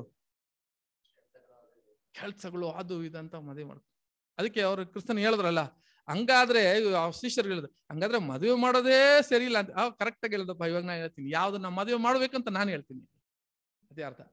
ಸರಿ, ಇವಾಗ ಮೊದಲನೇವನು ಯಾರಂತ ಹೇಳಿದಾಗ, ಲೋಕದಲ್ಲಿ ಇರುವ ಅವನು. ಇವ್ರ ಬಗ್ಗೆ ಅರ್ಥ ಮಾಡ್ಕೊಂಡಿವಿ. ಎಷ್ಟೋ ಜನ ಸಾಧನೆ ಮಾಡಿದ್ದಾರೆ, ಮದುವೆ ಇಲ್ದಿರ. ಯಾಕಂದ್ರೆ ಯಾರನ್ನ ಮದುವೆ ಮಾಡಿದ್ದಾರೆ, ಅವ್ರು ಯಾವಾಗ ನಾನು ಅಯ್ಯೋ ಯಾಕಪ್ಪ ನಂಗೆ ಮದುವೆ ಆಗ್ಲಿಲ್ಲ ಅಂತ ಅವ್ರು ಏನಾಗ್ಲಿಲ್ಲ, ಚಿಂತೆ ಮಾಡಿಲ್ಲ. ಯಾಕಂದ್ರೆ ಇದನ್ನ ಸಾಧನೆ ಮಾಡಿದೀನಿ, ನಾನು ಅದನ್ನ ಮದುವೆ ಮಾಡಿದ್ದೀನಿ ಅಂತ ಎಷ್ಟೋ ಜನರು ಇದ್ದಾರೆ. ಅದನ್ನ ನೋಡ್ಬೇಕಾದ್ರೆ ನಾನು ಅದನ್ನ ಹಿಸ್ಟ್ರಿ ನೋಡಿದ್ದೀನಿ. 85% is not married. The scientist are not married 85%. ಮಿಕ್ಕಿದ 50% ಮ್ಯಾರಿಡ್, ಬಟ್ 10% ಇಸ್ ಡಿವೋರ್ಸ್. ಯಾಕಂದ್ರೆ ಮನೆಗೆ ಹೋಗಲ್ಲ ಅಂತೆ ಅವರು. ಆ ತರ ಇದೆ. ಓಕೆ, ಇದು ಮೊದಲನವನು. ಎರಡನವನು ಯಾರು ಅಂತ ಹೇಳುವಾಗ, ಎರಡನೇದು ಯಾರಪ್ಪ ಅಂತ ಕೇಳಿದ್ರೆ, ಇವರು ಯಾರ ಮಧ್ಯದಲ್ಲಿ ಇದ್ರಂತೆ? ಇಸ್ರಾಯೇಲ್ ಮಧ್ಯದಲ್ಲಿ ಇರೋರು. ಇವ್ರು ಯಾರಪ್ಪ ಇಸ್ರೇಲ್ ಮಧ್ಯದಲ್ಲಿ ಇರೋರು ಅಂತ ಕೇಳುವಾಗ, ಇಸ್ರೇಲ್ ಮಧ್ಯದಲ್ಲಿ ಇರೋರು ಒಂದು ನಪುಂಸಕರಾಗಿ ಮಾಡಲ್ಪಟ್ಟವರು. ಇವ್ರು ಏನಾಗ್ಲಿಲ್ಲ, ಹುಟ್ಟುವಾಗ್ಲೇ ಏನಾಗ್ಲಿಲ್ಲ, ನಪುಂಸಕರಾಗಿ ಹುಟ್ಟಿಲ್ಲ. ಆದ್ರೆ ಏನಾಗಿದ್ದಾರೆ ಅಂತ ಕೇಳಿದ್ರೆ, ಇವ್ರನ್ನ ಮಾಡಿದ್ದಾರೆ. ಏನರ್ಥ, ಯಾಕೆ ಮಾಡಿದಾರ ಬೈಬಲ್ ಅಲ್ಲಿ ಅಂತ ಕೇಳಿದ್ರೆ, ಎಸ್, ಬೈಬಲ್ ಅಲ್ಲಿ ಏನಾಗುತ್ತೆ ಗೊತ್ತಾ, ಬ್ಯಾಬಿಲೋನು ಏನ್ ಮಾಡೋರಂತೆ, ಇದನ್ನ ಹಿಸ್ಟ್ರಿ ನಾವು ಓದುವಾಗ, ಬ್ಯಾಬಿಲೋನ್ ಅವ್ರು ಏನ್ ಮಾಡೋರು, ಹೋಗಿ ಅವ್ರನ್ನ ಒಂದು ಸೆರೆ ಹಿಡಿಯೋರಲ್ಲ, ಸೆರೆ ಹಿಡಿಯುವಾಗ ಅಲ್ಲಿರೋ ಯಾರ್ಯಾರನ್ನೆಲ್ಲ ಕರ್ಕೊಂಡು ಹೋಗ್ಬಿಡೋರಂತೆ. ಮಕ್ಕಳು, ಸ್ವಲ್ಪ ವಯಸ್ಸಾದವ್ರನ್ನ ಏನ್ ಮಾಡ್ತಾರೆ, ಬಿಟ್ಬಿಡ್ತಾರ, ಕೊಂದಾಕ್ತಾರೆ, ಸಾಯಿಸ್ಬಿಡ್ತಾರೆ. ಯಾರಪ್ಪ ಬೇಕು, ಟೀನೇಜ್ 9, 8, 6 ಆ ಏಜ್ ಅಲ್ಲಿ ಇರೋ ಎಲ್ಲ 12 ಮೇಲೆ ಇರೋರೆಲ್ಲ ಔಟ್. 12 ಮೇಲೆ ಇರೋಲ್ಲ, 12 ಒಳಗೆ ಇರೋರೆಲ್ಲ ತಗೊಂಡ್ ಹೋಗ್ತಾರೆ. ಆಮೇಲೆ ವಯಸ್ಸಾದ ಜ್ಞಾನಿಗಳು, ಪ್ರಾಫಿಟ್ಸ್ ಎಲ್ಲ ಇದ್ದಾರೆ, ಅವ್ರನ್ನ ಪ್ರಾಫಿಟ್ಸ್ ಅಂದ್ರೆ ಪ್ರವಾದಿಗಳನ್ನ ಕರ್ಕೊಂಡು ಹೋಗ್ಬಿಡ್ತಾರೆ, ಮಕ್ಕಳನ್ನ ಕರ್ಕೊಂಡು ಹೋಗ್ತಾರೆ. ಯಾಕಪ್ಪ ಮಕ್ಕಳನ್ನ ಕರ್ಕೊಂಡು ಹೋಗ್ತಾರೆ? ಮುಖ್ಯವಾಗಿ ಗಂಡಸನ್ನ ಕರ್ಕೊಂಡು ಹೋಗ್ತಾರೆ, ಹೆಂಗಸರನ್ನ ಕರ್ಕೊಂಡು ಹೋಗೋದೇ ಇಲ್ಲ. ಗಂಡಸನ್ನ ಕರ್ಕೊಂಡು ಹೋಗ್ತಾರೆ. ಏನಕ್ಕೆ? ಏನ್ ಕೆಲಸ? ಯಾಕೆ ಅವ್ರ ಮನೆಯಲ್ಲಿ ಕೆಲಸವ್ರು ಇಲ್ವಾ? ಏನಕ್ಕೆ ಅಂತ ಕೇಳಿದ್ರೆ, ಆ ರಾಜನು ಏನ್ ಮಾಡ್ತಾನೆ ಅಂತ ಕೇಳಿದ್ರೆ, ಸಹೋದರಿಯರೇ, ಇಂಥ ಮಕ್ಕಳನ್ನ ಕರ್ಕೊಂಡು ಹೋಗಿ ಇವ್ರನ್ನ ನಪುಂಸಕರಾಗಿ ಕಂಪಲ್ಸರಿಯಾಗಿ, ಅವ್ರು ನಮ್ಗೆಲ್ಲ ಗೊತ್ತಿದೆ ಏನಂತ ಕೇಳಿದ್ರೆ, ಮೆಡಿಕಲ್ ಅಲ್ಲಿ ಈ ಒಂದು ಯಾವ್ದೊಂದು ಉರುಪು ಏನಂತ ಹೇಳ್ತಾರೆ ಸರ್, ಒಂದು ಪಾರ್ಟ್, ಯಾವ್ದೊಂದು ಭಾಗ ಬಂದು ಇವನಿಗೆ ಅವನು ಅದನ್ನ ಏನ್ ಮಾಡ್ತಾನೆ, ಜಡ್ಜ್ ಆಗ್ತಾರೆ. ಅದನ್ನ ಬೈಬಲ್ ಅಲ್ಲಿ ಇದೆ, ಕೆಲವು ವಿಷಯಗಳ ಜಡ್ಜ್ ಆಗ್ತಾರೆ. ಇದೆಲ್ಲ ನಮ್ಗೆ ಗೊತ್ತು. ಏನದು ಹಸುಗಳೆಲ್ಲ ಮಾಡ್ತಾರೆ ಅಲ್ವಾ? ಅದನ್ನ ಜಡ್ಜ್ ಹಾಕಿದ ತಕ್ಷಣ ಏನ್ ಮಾಡ್ತಾನೆ ಅಂತ ಕೇಳಿದ್ರೆ, ಇದನ್ನ ಮಕ್ಕಳಿಗೆ ಚಿಕ್ಕದಾಗಿ ಅವ್ನು ಕರ್ಕೊಂಡೋಗಿ 6 ವಯಸ್ಸು 7 ವಯಸ್ಸಲ್ಲೇ ಅದನ್ನ ಜಡ್ಜ್ ಹಾಕ್ತಾರೆ. ಜಡ್ಜ್ ಹಾಕ್ಬಿಟ್ಟು ಇವ್ರನ್ನ ಎಲ್ಲಿ ಇಟ್ಕೊಂತಾರೆ? ಅರಣ್ಮನೆಯಲ್ಲಿ ಇಟ್ಟಿದ್ದಾರೆ. ಇದನ್ನ ನಡೆದಿದ್ಯಾ ಅಂತ ಕೇಳಿದ್ರೆ, ಘಟನೆ ನಡೆದಿದೆ. ಎಲ್ಲಿ ನೋಡಿ, 2ನೇ ಅರಸು 20ನೇ ಅಧ್ಯಾಯ 18ನೇ ವಾಕ್ಯನ 18. ಬಾಬೇಲಿನ ಅರಸರು ಬಂದು ನೀನು ಪಡೆದ ಮಕ್ಕಳನ್ನು ತೆಗೆದುಕೊಂಡು ಹೋಗಿ ಅವರನ್ನು ತಮ್ಮ ಅರಮನೆಯಲ್ಲಿ ಕಂಚುಕಿಗಳನ್ನಾಗಿ ನೇಮಿಸಿಕೊಳ್ಳುವರು ಅನ್ನುತ್ತಾನೆ. ಕಂಚುಗಳೇನಂದ್ರೆ ಏನರ್ಥ? ನಪುಂಸಕರು, ಕಂಚುಗಳಿಗಾಗಿ. ಅದೊಂದು ಅರ್ಥ ಕೂಡ. ಕಂಚುಗಳಾಗಿ ಅವನು ಏನ್ ಮಾಡ್ತಾರೆ? ನಪುಂಸಕರಾಗಿ, ಸೇವಗರ್ ಅಂತ ತಮಿಳಲ್ಲಿ ಕೊಟ್ಬಿಟ್ಟಿದ್ದಾರೆ. ಇವ್ರನ್ನ ಕಂಚುಗಳಾಗಿ ಅಂತ ಕೇಳಿದ್ರೆ, ಇವ್ರನ್ನ ನಪುಂಸಕರಾಗಿ ತಗೊಂಡೋಗಿ ಅಲ್ಲಿ ಇಟ್ಬಿಡ್ತಾರಂತೆ, ಅರಣ್ಮನೆಯಲ್ಲಿ ಇಟ್ಬಿಡ್ತಾರಂತೆ. ಏನಕ್ಕೆ ಅಂತ ಹೇಳಿದ್ರೆ, ಇವ್ರು ನಾನು ಮುಂಚೆನೆ ಹೇಳ್ದನಲ್ಲ, ಯಾವ್ದೋ ಒಂದು ವಿಷಯ ಇವ್ರಿಗೆ ಕೆಲಸ ಮಾಡ್ಲಿಲ್ಲ ಅಂತ ಹೇಳಿದ್ರೆ ಏನ್ ಆಸೆ ಇರಲ್ಲ. ಹಂಗಾದ್ರೆ ಇವ್ರು ಯಾರ ಮೇಲೆ ಆಸೆ ಇರಲ್ಲ ಅಂತ ಕೇಳಿದ್ರೆ, ಇವನು ಹುಟ್ಟು ಬೆಳೆದು ಯಾರ ಪಕ್ಕದಲ್ಲಿ ಇಡ್ತಾನೆ ಅಂತ ಕೇಳಿದ್ರೆ ರಾಜನ ಪಕ್ಕವೇ ಇರ್ತಾನೆ. ಇವರು ಕಪ್ಪು ಬೇರರಾಗಿ ಆಡ್ತಾರೆ. ಕಪ್ಪು ಬೇರರ್ ಅಂದ್ರೆ ಬಾಣಪಾತ್ರಕಾರರಲ್ಲ ಅಂತ ಹೇಳಿದ್ರೆ ಯಾರಿರ್ತಾರೆ? ಯಾಕೆ ಬಾಣಪಾತ್ರಕಾರರಲ್ಲ ಅವರ ಇರ್ತಾರೆ? ಬಾಣಪಾತ್ರಕಾರ ಕನ್ನಡದಲ್ಲಿ ಯಾಕೆ ಇರ್ತಾರೆ ಗೊತ್ತಾ? ಆ ರಾಜ ಅರಸನು ಈ ಕಂಪ್ಲೀಟ್ ಇರುವ ಎಲ್ಲಾ ಒಂದು ಕಾರ್ಯನ ಅವನ ಕಂಟ್ರೋಲ್ ಅಲ್ಲಿ ಇರುವಾಗ ಅವನ ಸಾಯಿಸೋದು ಬಹಳ ಸುಲಭ. ಯಾವ್ದ್ರಲ್ಲಿ? ವಿಷ ಹಾಕೋದ್ರಲ್ಲಿ. ಯಾರು ಕೂಡ ಸಾಯಿಸ್ಬಿಡ್ಬೋದು. ಹೆಂಡತಿ ಏನ್ ಮಾಡ್ಬೋದು? ಈಸಿಯಾಗಿ ಊಟ ಮಾಡುವಾಗ ತಗೊಂಡು ಏನ್ ಮಾಡ್ತಾಳೆ? ತಿನ್ರಿ ಅಂತ ಕೊಟ್ಬಿಟ್ರೆ, ಒಂದು ಯಾವ್ದ್ರಲ್ಲಿ, ಒಂದು ಯುದ್ಧದಲ್ಲಿ ಸಾಯ್ಬೇಕು, ಇಲ್ಲಾಂದ್ರೆ ಊಟದಲ್ಲಿ ಹಾಕ್ಬಿಟ್ಟು ಏನ್ ಮಾಡ್ಬೋದು? ಹೆಂಡತಿ ಅದ ಈಸಿಯಾಗಿ ಏನ್ ಮಾಡ್ತಾಳೆ? ಹೆಂಡತಿನೂ ನಂಬಲ್ಲ ಅಂತ ರಾಜ ಅರಸು. ಯಾಕೆ ಗೊತ್ತಾ? ಈ ನಪುಂಸಕರು ಒಂದು ಮನಸ್ಸಲ್ಲಿ ಒಂದು ಕಠಿಣವಾದ ಒಂದು ಕಟಿವಾಳ ಹಾಕಿ, ಇದಕ್ಕೆ ನಾನು ಬಾಳ್ಬೇಕು, ನನ್ನ ಅರಸಿಗೆ ನಾನು ಇರ್ಬೇಕು ಅಂತ ಅವನು ಪ್ರಾಣನೇ ಕೊಟ್ಬಿಡ್ತಾನಂತೆ. ಅದಕ್ಕೆ ಅವನು ಬಾಣಪಾತ್ರಕಾರ ಎಲ್ಲಾನು ಅವನು ಟೆಸ್ಟ್ ಮಾಡಿ ಆ ರಾಜನ ಅರಸನಿಗೆ ಏನ್ ಮಾಡ್ತಾನಂತೆ? ಕೊಡ್ತಾನಂತೆ. ಅಷ್ಟು ಏನಂತ ಕೇಳಿದ್ರೆ ಏನ್ ಹೇಳ್ಬೇಕು? Strong in the heart. ವೈರಾಗ್ಯ. ಯಾಕೆ ಗೊತ್ತಾ? ಇವನಿಗೆ ಏನಿಲ್ಲ, ನಾನು ಮನೆಗೆ ಹೋಗ್ಬೇಕು, ನನ್ನ ಲೀವ್ ಬೇಕು ನನಗೆ ಅಂತ ಏನ್ ಮಾಡಕ್ಕಾಗಲ್ಲ, ಕೇಳಲ್ಲ ಅಲ್ವಾ? ನನ್ನ ಮಕ್ಕಳೈತೆ ಅಡ್ವಾನ್ಸ್ ಕೊಡು ಅಂತ ಏನ್ ಮಾಡಲ್ಲ, ಕೇಳಲ್ಲ. ಇಲ್ಲಪ್ಪ ಇದೆಲ್ಲ ಎಲ್ಲ ಚೆನ್ನಾಗಿದೆ, ನಮ್ಮ ಹೆಂಡತಿ ತುಂಬಾ ಆಸೆ ಪಡ್ತಾಳೆ, ರಾಜನ್ ಗೊತ್ತಿಲ್ದಿರ ಇದನ್ನ ತಗೊಂಡ್ ಹೋಗ್ಬಿಡೋಣ ಅಂತ ಏನಾಗಲ್ಲ, ಏನಿಲ್ಲ ಅವನಿಗೆ. ಯಾಕೆ? ಒಂದೇ ಕಾರಣ, ನಪುಂಸಕರಾಗಿ ಮಾಡಲ್ಪಟ್ಟಿರೋದ್ರಿಂದ ರಾಜ ಅವನ ಅರಸನ್ನು ಅವನ 100% ಏನ್ ಮಾಡ್ತಾನೆ ಅಂತ ಕೇಳಿದ್ರೆ ನಂಬ್ತಾನೆ ಅಲ್ವರ. ಇವಾಗ ನೋಡಿ ಎಷ್ಟೊಂದು ಯಾರೆಲ್ಲ ನಪುಂಸಕರು ಇದ್ರ ಬೈಬಲಲ್ಲಿ? ಯಾರೆಲ್ಲ ಇದ್ರು?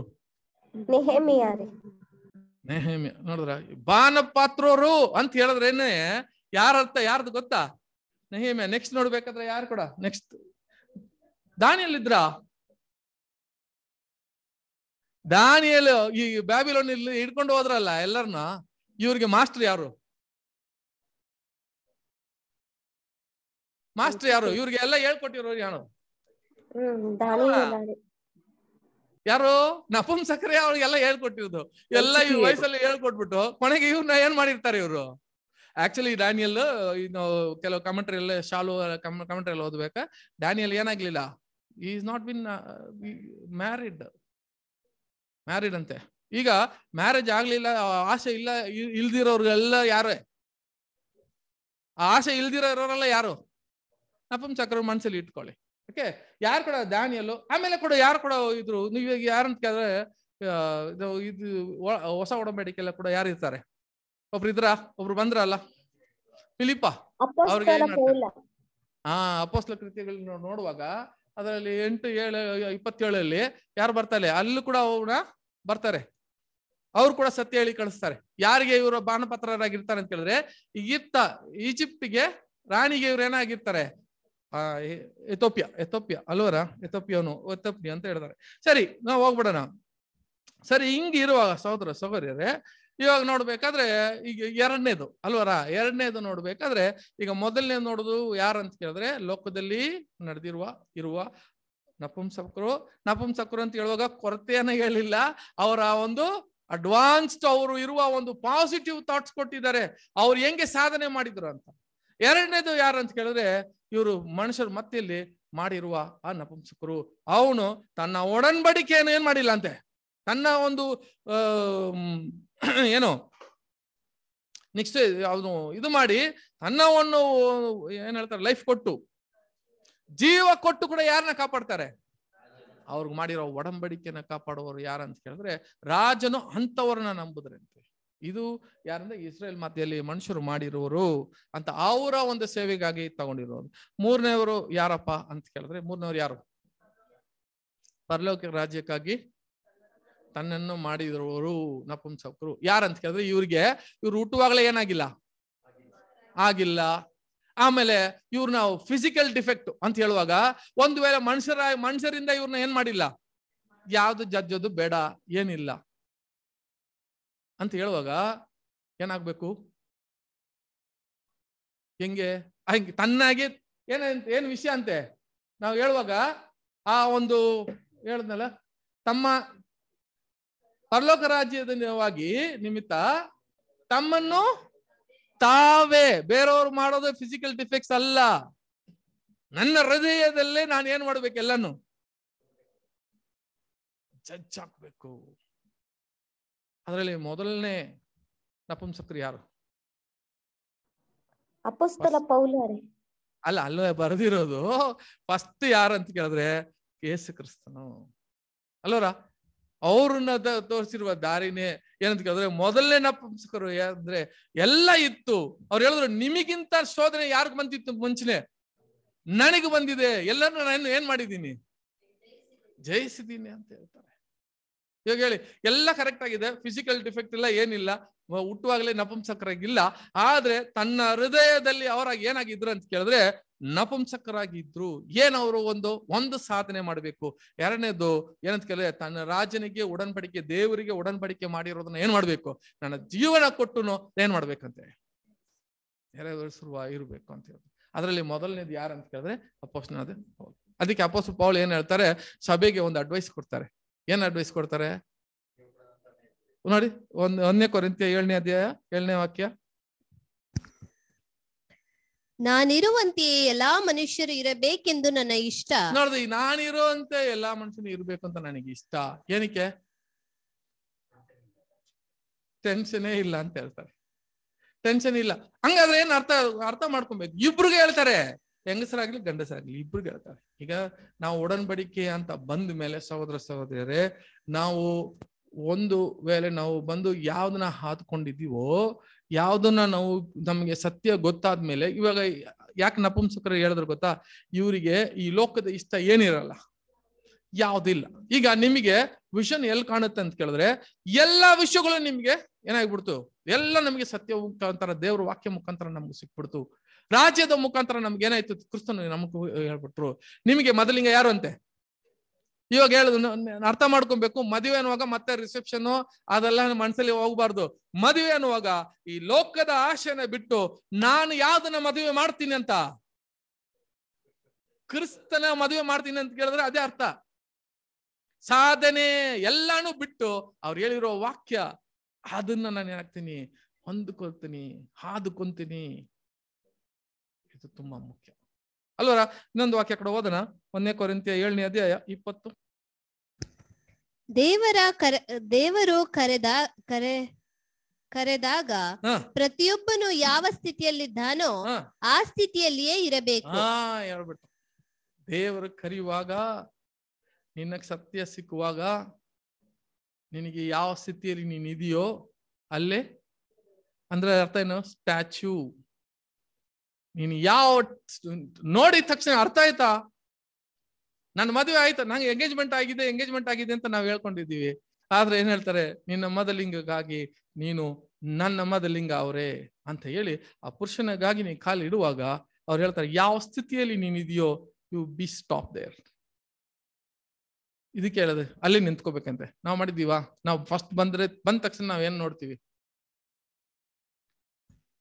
ಒಳ್ಳೆ ಒಂದು ಮದುವೆ ಮಾಡ್ಕೊಂಡ್ಬಿಟ್ಟು ಹಂಗೆ ಇಬ್ರು ಗಂಡ ಹೆಂಡತಿ ನಾವು ಆಕ್ಚುಲಿ ಪ್ಲಾನ್ ಮಾಡ್ತೀವಿ, ಏನಪ್ಪಾ ಹೆಂಗಪ್ಪ ಓಡೋದು, ಖಂಡಿತ ಮದುವೆ ಮಾಡ್ಕೊಳ್ಳೋದು, ಏನ್ ತೊಂದ್ರೆ ಇಲ್ಲ. ಏನಕ್ಕಂದ್ರೆ ಇಬ್ರು ಮದುವೆ ಮಾಡ್ಕೊಳ್ಳೋದು, ನಿಮಗೆ ಕ್ರಿಸ್ತನಲ್ಲಿ ಮದುವೆ ಮಾಡಿಸೋದು ಮೊದಲು ಸಲಿಗೆ ಅರ್ಥ ಮಾಡ್ಕೊಳ್ಳಿ. ಒಬ್ಬನ ಕ್ರಿಸ್ತನಲ್ಲಿ ಒಬ್ರು ಮದುವೆ ಮಾಡ್ಕೊಡ್ತಾರೆ ಅಂತ ಕೇಳಿದ್ರೆ, ನಿಮ್ಮಿಬ್ಬರನ್ನ ಅಲ್ಲಿ ಹೋಗಿ ಸಾಧನೆ ಮಾಡೋದಕ್ಕೆ, ಪರಲೋಕ ರಾಜ್ಯಕ್ಕೆ ಹೋಗೋದಕ್ಕೆ ಇಬ್ರು ಏನಾಗಿರ್ಬೇಕು ಇರ್ಬೇಕು. ನಾವು ಮದುವೆ ಮಾಡಿದ ತಕ್ಷಣ ಅವ್ರು ಎಲ್ಲಿರ್ತಾರೆ ಅಂತ ಗೊತ್ತಾಗಲ್ಲ. ಇದನ್ನ ಬಿಟ್ಟು ಲೋಕಕ್ಕೆ ಲೋಕದಲ್ಲಿ ಜೀವನ ಮಾಡ್ತಾ ಇದ್ದಾರೆ ಸಹೋದರ ಸಹೋದರಿಯರೇ. ಅದಕ್ಕೆ ಹೇಳ್ತಾರೆ, ನಿನ್ನ ಸ್ಥಿತಿ ನೀನ್ ಕರೆಯುವಾಗ ಯಾವ ಸ್ಥಿತಿಯಲ್ಲಿ ಇದೆಯೋ ಅಲ್ಲೇ ಸ್ಥಿತಿಯಲ್ಲಿ ಏನ್ ಮಾಡ್ರಿ, ನಿಂತ್ಕೊಳ್ಳಿ. B in the same station. ಅದು ಕೂಡ ಏನ್ ಹೇಳ್ತಾರೆ ಕನ್ನಡದಲ್ಲಿ, ಇಂಗ್ಲಿಷ್ ಅಲ್ಲಿ ಏನ್ ಹೇಳ್ತಾರೆ ಅಂತ ಕೇಳಿದ್ರೆ ಸ್ಟೇಷನ್ ಅಂತಾರೆ. ಸ್ಟೇಷನ್ ಅಂತ ಕೇಳುವಾಗ the which ever station you are, ನೀನ್ ಅಲ್ಲಿ ಬರುವಾಗ ಮತ್ತೆ ಆ ರೈಲ್ ಬರೋ ಗಂಟ ನೀನೇನ್ ಮಾಡು, ಆ ಸ್ಟೇಷನ್ ಅಲ್ಲಿ ಬಿ ದೇರ್ ಓನ್ಲಿ. 24ನೇ ಅಧ್ಯಾಯ ವಾಕ್ಯ ಕೂಡ ಓದ್ರಿ. ರಂಗಸ್ಥಾನದಲ್ಲಿ ಓಡುವುದಕ್ಕೆ ಗೊತ್ತಾದವರೆಲ್ಲರೂ 24ನೇ ವಾಕ್ಯ 724.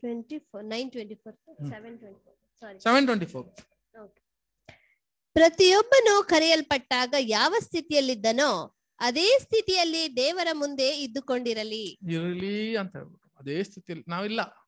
ನಮ್ಮ ಸ್ಥಿತಿ ಏನಾಗಿದೆ ಆಕ್ಚುಲಿ, ನಾವು ನಮ್ಮ ಕರೆಯುವಾಗ ನಮಗೆ ದೇವ್ರು ಆಕ್ಚುಲಿ ನಮ್ಮ ಸ್ಪಿರಿಚುವಲ್ ಅಂತ ಕೇಳಿದ್ರೆ, ಆತ್ಮೀಯವಾಗಿ ನಾವು ಬೆಳಿಬೇಕಾದ್ರೆ ನಾವು ಹೆಂಗ್ ಬೆಳಿಬೇಕು ಅಂತ ಕೇಳಿದ್ರೆ ಸಹೋದರ ಸಹೋದರಿಯರೇ, ನಾವು 1 ಇಂದ 100 ಅಲ್ಲ, ನಾವು ಕರೆಯುವಾಗಲೇ ಎಷ್ಟಿತ್ತು ನಮ್ಮಲ್ಲಿ 1, ನಾವು ಎಷ್ಟಿಗೆ ಹೋಗ್ಬೇಕು, 100 ಹೋಗಕ್ ಸಾಧ್ಯ ಅಂತ ಕೇಳಿದ್ರೆ 100 ಹೋಗಕ್ ಸಾಧ್ಯ ಇಲ್ಲ. ಆಕ್ಚುಲಿ ಏನ್ ಗೊತ್ತಾ, ನಮ್ಮನ್ನ ಕರೆಯುವಾಗ ದೇವ್ರು ನಮಗೆ 100 ಕೊಟ್ಬಿಟ್ರು, ಆ ಟ್ಯಾಲೆಂಟ್ ಏನ್ ಮಾಡ್ಬಿಟ್ರು ಕೊಟ್ಬಿಟ್ರು. ಅದನ್ನ ಇಳಿಬಾರ್ದು ಕೆಳಗೆ. ಇವಾಗ ನಾವೇನ್ ಮಾಡ್ತೀವಿ, 100ನ ಹಂಗೆ ಇಳಿಸ್ತಾ ಇದೀವಾ? ಯಾವಾಗ ನೀವು 0 ಆಗ್ತೀವೋ ಅಲ್ಲಿಂದ ಔಟ್ ಅಂತ ಅರ್ಥ. ನಾವು ಇಳಿಸ್ತಾನೆ ಇದೀವಿ ಸಹೋದರ ಸಹೋದರಿ. ನಾವು ಏನ್ ಹೇಳ್ತಾರೆ, ಒಬ್ಬೊಬ್ರು ಕೂಡ ಇದೆಲ್ಲ ಬಂದು ಸಾರಿ ನಾನು ಹೇಳುವಾಗ ಒಂದು ಅಫಂಡ್ ಆಗಿರುತ್ತೆ. ಡೈರೆಕ್ಟ್ ಆಗಿ ಏನಾಗುತ್ತೆ ಅಂತ ಕೇಳಿದ್ರೆ, ಯಾವ ಸ್ಥಿತಿಯಲ್ಲಿ ಇರ್ಬೇಕು ಅಂತ, ಮದುವೆ ಮಾಡೋದು ತಪ್ಪಿಲ್ಲ, ಮದುವೆ ಮಾಡ್ಕೊಳ್ರಿ. ಆದ್ರೆ ಮದುವೆ ಮಾಡ್ಕೊಂಡು ಏನ್ ಮಾಡಿ ಅಂತ ಕೇಳಿದ್ರೆ, ದೇವರ ಒಂದು ಸೇವೆಗೆ ಇಬ್ರು ಇರಬೇಕು ಅಂತ ಬಹಳ ಮುಖ್ಯ. ಇದು ನಾವು ನೋಡಲ್ಲ ಅಲ್ಲ. ಅದೇ ನೋಡುವಾಗ ಒಂದೊಂದು ವಾಕ್ಯ ಕೂಡ ಓದೋಣ. ಎಬೇಸರಿಗೆ 4ನೇ ಅಧ್ಯಾಯ 1ನೇ ವಾಕ್ಯ.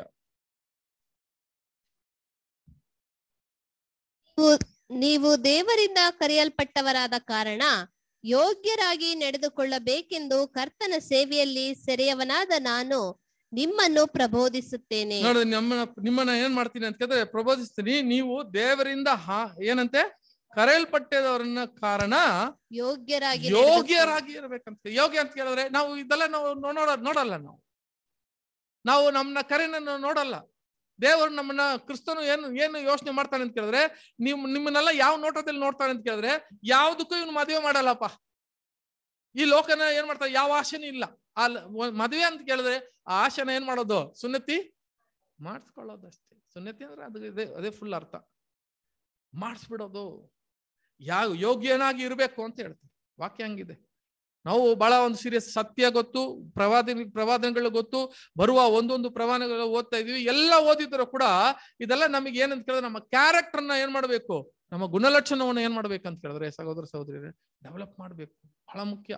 ಇದನ್ನ ಬಿಟ್ಟು ನಾನು ಒಳ್ಳೆ ಸಬ್ಜೆಕ್ಟ್, ಯಾವ್ದೋ ಒಂದು ಒಳ್ಳೆ ಸಬ್ಜೆಕ್ಟ್, ಚೆನ್ನಾಗಿತ್ತು ಸಬ್ಜೆಕ್ಟು ಎಲ್ಲ ಯಾವ್ದು ಕೇಳಿಲ್ಲ, ಈ ತರ ಸಬ್ಜೆಕ್ಟು ಏನಪ್ಪಾ PPT ಎಲ್ಲ ಹಾಕಿ ಇವತ್ತು ನಡೆದಿರೋ ವಿಷಯಗಳೆಲ್ಲ ತೋರಿಸಿದ್ರು, ಅದೆಲ್ಲ ಪಿಕ್ಚರ್ ನೋಡ್ದಂಗೆ ಹೋಗ್ಬಿಡ್ತದೆ.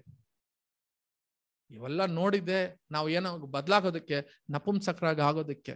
ಅದನ್ನ ಜ್ಞಾಪಕ ಇಟ್ಕೊಳ್ರಿ. ಇದನ್ನ ನಾವು ಒಂದೇ ಆ ಮೊದಲಿಂಗನನ್ನು ನೋಡ್ಕೊಂಡು ಓಡ್ಬೇಕು ಅಂತ ಮನಸ್ಸಲ್ಲಿ ಒಬ್ಬೊಬ್ಬರಲ್ಲಿ ಕೂಡ ಮನಸ್ಸಲ್ಲಿ ಇದ್ರೆ ಮಾತ್ರ ನಾವು ಓಡಕ್ಕಾಗಬೇಕು. ಇನ್ನ ಕಾಲ ನಮ್ಗೆ ಏನಿಲ್ಲ, ಹೆಚ್ಚಾಗಿ ಇಲ್ಲ.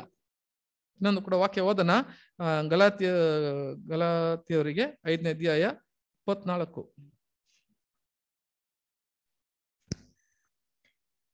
ಕ್ರಿಸ್ತ ಯೇಸುವಿನವರು ತಮ್ಮ ಶರೀರ ಭಾವವನ್ನು ಅದರ ವಿಷಯಾಭಿಲಾಷೆ ಸ್ವೇಚ್ಛಾಭಿಲಾಷೆ ಸಹಿತ ಶಿಲುಬೆಗೆ ಹಾಕಿದವರು. ಏನು ಶಿಲುಬೆಯಲ್ಲಿ ಹಾಕಿದೀವಿ ನಾವು ಹೇಳ್ತೀವಲ್ಲ, ಏನೆಲ್ಲ ಶಿಲುಬೆಯಲ್ಲಿ ಹಾಕಿದೀರಂತೆ?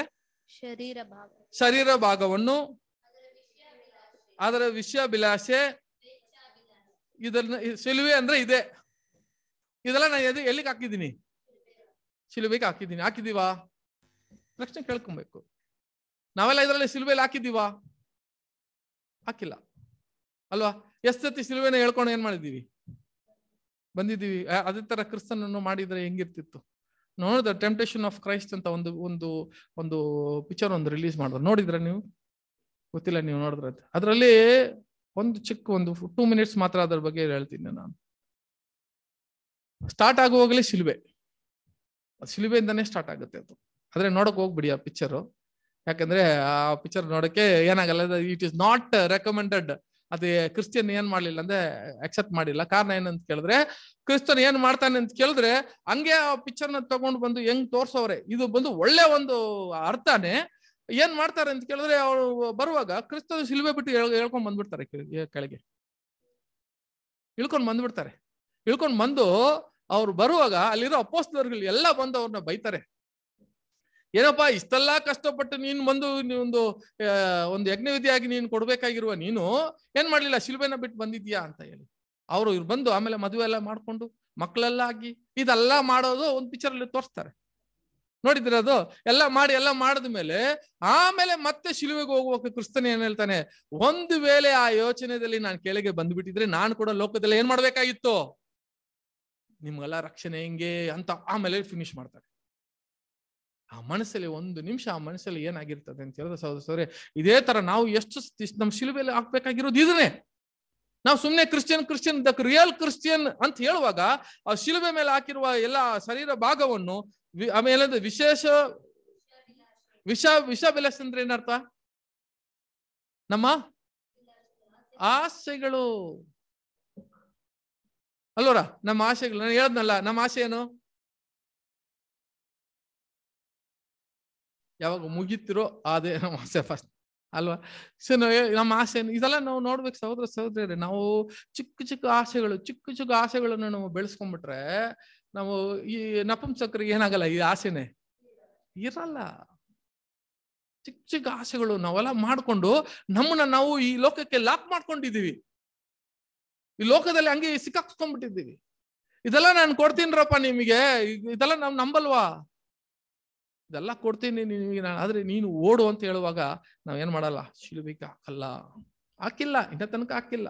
ಆದ್ರೆ ನಾವೇ ನಪುಂಸಕರು ಅಂತ ಹೇಳ್ತಾರೆ. ಇವಾಗ ನೋಡಿ, ಇವಾಗ ಹೇಳಿರುವ ಆ ನಪುಂಸಕರು, ಏಷ್ಯಾದಲ್ಲಿ ಹೇಳಿರುವ ನಪುಂಸಕರು ಯಾರು? ನಾವಾ? ನಡೀತಾ ಇದ್ರೆ ಅಲ್ವರ, ನಡೀತಾ ಇದ್ರೆ ನಾವೇ.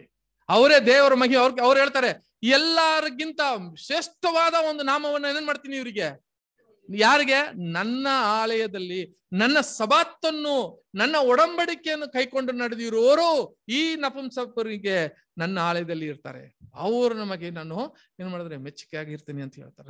ಇನ್ನೊಂದು ಕೂಡ ವಾಕ್ಯ ಓದನ, ಫಿಲಿಪಿಯರಿಗೆ 3ನೇ ಅಧ್ಯಾಯ 12ನೇ ವಾಕ್ಯ.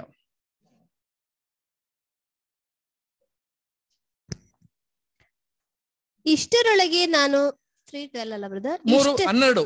ಇಷ್ಟರೊಳಗೆ ನಾನು ಬಿರುದನ್ನು ಪಡಕೊಂಡು ಸಿದ್ಧಿಗೆ ಬಂದವನೆಂದು ಹೇಳುವುದಿಲ್ಲ.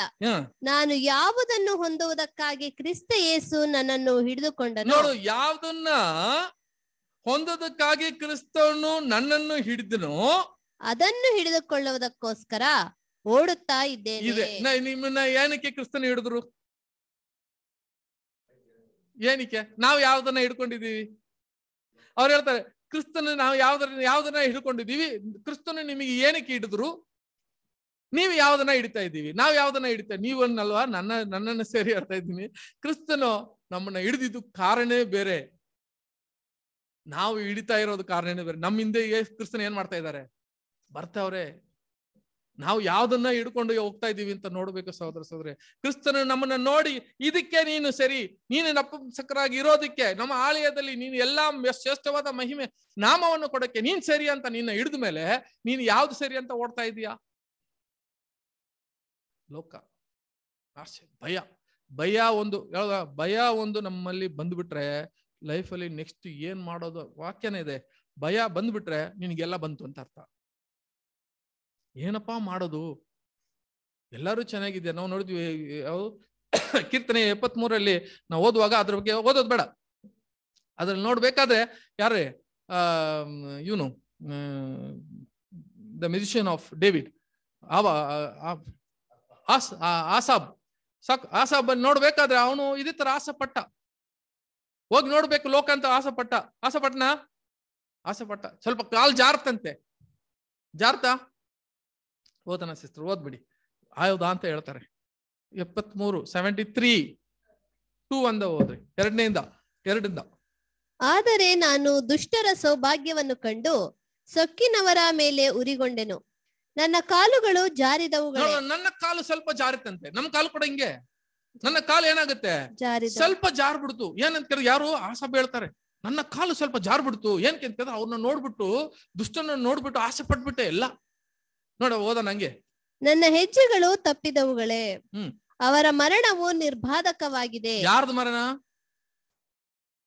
ಓದಿರಿ.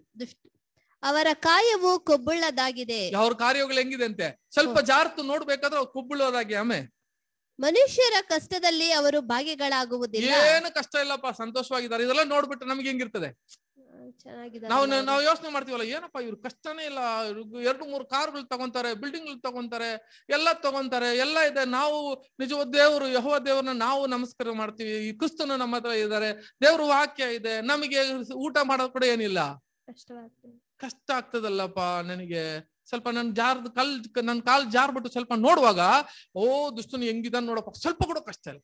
ಎಲ್ಲ ಹೇಳ್ತಾರೆ, ಏನಪ್ಪ ಕಷ್ಟ ಪಡ್ತಾ ಇದೀಯ ನೀನು, ಇದು ಮಾಡು ಅದು ಮಾಡು ಅಂತ ನಮ್ಗೆ ಏನ್ ಮಾಡ್ತಾರೆ, ನಮ್ಮ ಆಸೆ ಹೌದು, ಅವ್ರು ಹಂಗೆ ಇರ್ತಾರೆ. ಹಂಗ ಕೂಡ ಹೋದ್ರಿ ಸಿಸ್ಟರ್ ಕೆಳಗೆ. ಇತರರಿಗೆ ತಗಲುವಂತೆ ಅವರಿಗೆ ಅಂಟು ರೋಗವೂ ತಗಲುವುದಿಲ್ಲ, ಯಾವ ರೋಗನೂ ಬರಲ್ಲ ಅಂತ. ಹೌದಾ? ನಮಗೆ ಕಿಡ್ನಿ ಹೋಯ್ತು, ಅದು ಹೋಯ್ತು, ಇದು ಹೋಯ್ತು, ಹಾರ್ಟ್ ಅಟ್ಯಾಕ್.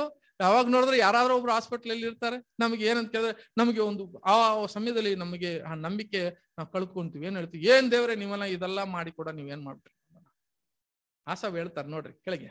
ಆದುದರಿಂದ ಅವರಿಗೆ ಗರ್ವವು ಕಂಠಮಾಲೆಯಾಗಿದೆ, ಬಲಾತ್ಕಾರವು ಉಡುಪಾಗಿದೆ, ಕೊಬ್ಬಿನಿಂದ ಅವರ ಕಣ್ಣುಗಳು ಮೇಲೆ ಅವೆ. ಏನಂತೆ, ಕೊಬ್ಬಿನಿಂದ ಅವ್ರ ಕಣ್ಣುಗಳು ಏನಾಗತ್ತಂತೆ, ಮೇಲೆ ಅವೆ ಅಂತ.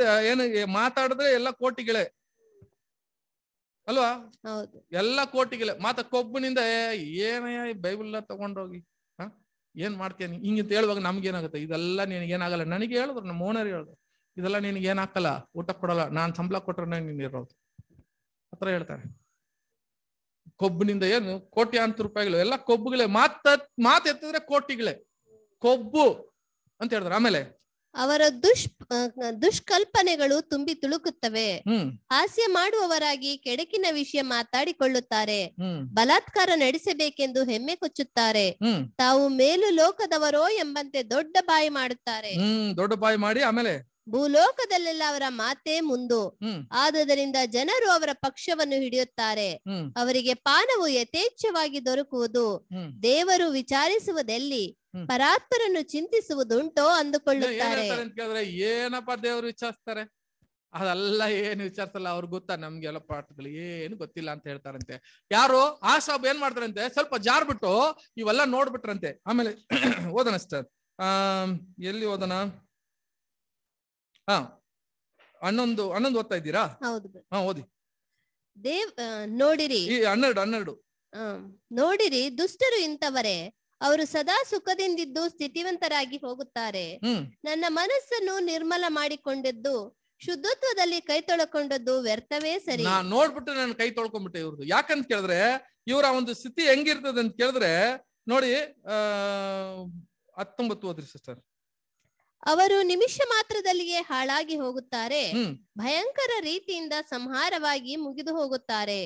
ಎಚ್ಚರವಾದವನು ಕನಸನ್ನೋ ಹೇಗೋ ಹಾಗೆ ಯೆಹೋವನೇ ನೀನು ಹೇಳುವಾಗ ಅವರನ್ನು ಮಾಯರೂಪರೆಂದು ಭಾವಿಸುತ್ತಿ. 20ನೇ ವಾಕ್ಯ ಅದೇ ಬ್ರದರ್. ಓಕೆ. ಏನಾಗುತ್ತೆ ಅಂತ ಕೇಳಿದ್ರೆ ಯೆಹೋವ ಏನ್ ಮಾಡ್ತಾನಂತೆ, ಯೆಹೋವನೇ ನೀನು ಹೇಳುವಾಗ ಅವರನ್ನು ಮಾಯಾರೂಪರೆಂದು ಭಾವಿಸುತ್ತಿ. ಏನಾಗುತ್ತೆ ಅಂತ ಕೇಳಿದ್ರೆ ಎಲ್ಲ ನೋಡ್ಬಿಟ್ಟು ಮಾಯಾರೂಪ, ಒಂದು ಕನಸನಿಗೆ ಏನಾಗುತ್ತೆ ಅಂತ ಕೇಳಿದ್ರೆ ಎಲ್ಲ ಹೋಗ್ಬಿಡುತ್ತಂತೆ. ಆಮೇಲೆ ಅದು ಮಾತ್ರ ನನ್ನ ಮನಸ್ಸು ನೊಂದು ಹೋಗಿತ್ತು, ಆಂತರ್ಯದಲ್ಲಿ ಅಲಗು ನೆಟ್ಟಂತಿತ್ತು. ನಾನು ವಿವೇಕಹೀನ ಪಾಮರನಾಗಿ ನಿನ್ನ ದೃಷ್ಟಿಯಲ್ಲಿ ಕೇವಲ ಪಶುವೇ. 18. ಹೌದು, ನೀನು ಅವರನ್ನು ಅಪಾಯಕರ ಸ್ಥಳದಲ್ಲಿ ಇಟ್ಟು ಬೀಳಿಸಿ ನಾಶ ಮಾಡಿ ಬಿಡುತ್ತಿ. ಏನ್ ಹೇಳ್ತಾರೆ? ಅಪಾಯಕರದಲ್ಲಿ ನಿಂತಿದ್ದಾರೆ, ಎಲ್ಲ ಸುಖವಾಗಿರ್ತದೆ. ಅಲ್ಲ, ಎಲ್ಲಿದ್ದಾರೆ ಅಂತ ಕೇಳಿದ್ರೆ ಎಲ್ಲಿದೆ? ಎಲ್ಲಿ ಅಪಾಯ? ಅಪಾಯಕರ ಸ್ಥಿತಿಯಲ್ಲಿ ಇದೆ ಅಂತ ಕೇಳಿದ್ರೆ ನಮ್ಮ ಅಕೌಂಟ್ ಎಲ್ಲ ಎಲ್ಲಿದೆ? ಎಲ್ಲಿದೆ ನಮ್ಮ ಅಕೌಂಟು, ನಂಬರು ಎಲ್ಲ ಎಲ್ಲಿ ಸೇರ್ಸ್ಕೊಂಡ್ಬಿಟ್ಟಿದೀವಿ? ಎಲ್ಲ ಎಲ್ಲಿ ಸೇರ್ಸ್ಕೊಂಡ್ಬಿಟ್ಟಿದ್ವಿ ಅಂತ ಹೇಳಿದ್ರೆ ಮೇಲ್ಗಡೆ ಸ್ಯಾಟಲೈಟ್ ಅಲ್ಲಿ ಹೋಗಿ ತಗೊಂಡು ಇಟ್ಬಿಟ್ಟಿದ್ವಿ. ಅಲ್ಲಿ ಒಂದು ಏನಾದ್ರೂ ಒಂದು ತಪ್ಪಾದ್ರೆ ನಾವು ಇಲ್ಲಿ ಎಷ್ಟು ಕನ್ಫ್ಯೂಷನ್ ಇರ್ತದೆ ಅಂತ ಕೇಳಿದ್ರೆ ನಾವು ಮಾತಾಡಕ್ಕೆ ಏನಿರಲ್ಲ, ಫೋನ್ ಇರಲ್ಲ. ಅವರೇ ಅಪಾಯಕಾರದಲ್ಲಿ ತಗೊಂಡು ಇಟ್ಬಿಟ್ರಂತೆ. ಸರಿ, ಇಲ್ಲಿಗೆ ಹೋಗ್ಬಿಡೋಣ ಮತ್ತೆ. ಏನಕ್ಕೆ ಸಹೋದರ ಸಹೋದರಿ ನೋಡುವಾಗ ನಾವು ಯಾವ್ದಕ್ಕೆ ನಮ್ಮನ್ನ ಹಿಡಿದ್ರು ನಾವು ಅದು ಹಿಡ್ಕೊಂಡಿದೀವ ಅಂತ ನಾವು ನೋಡ್ಬೇಕಾಗಿದೆ. ಆಮೇಲೆ ಆ ಕಡೆ ರೋಮಪುರಿಯರಿಗೆ 6ನೇ ಅಧ್ಯಾಯ 6ನೇ ವಾಕ್ಯ.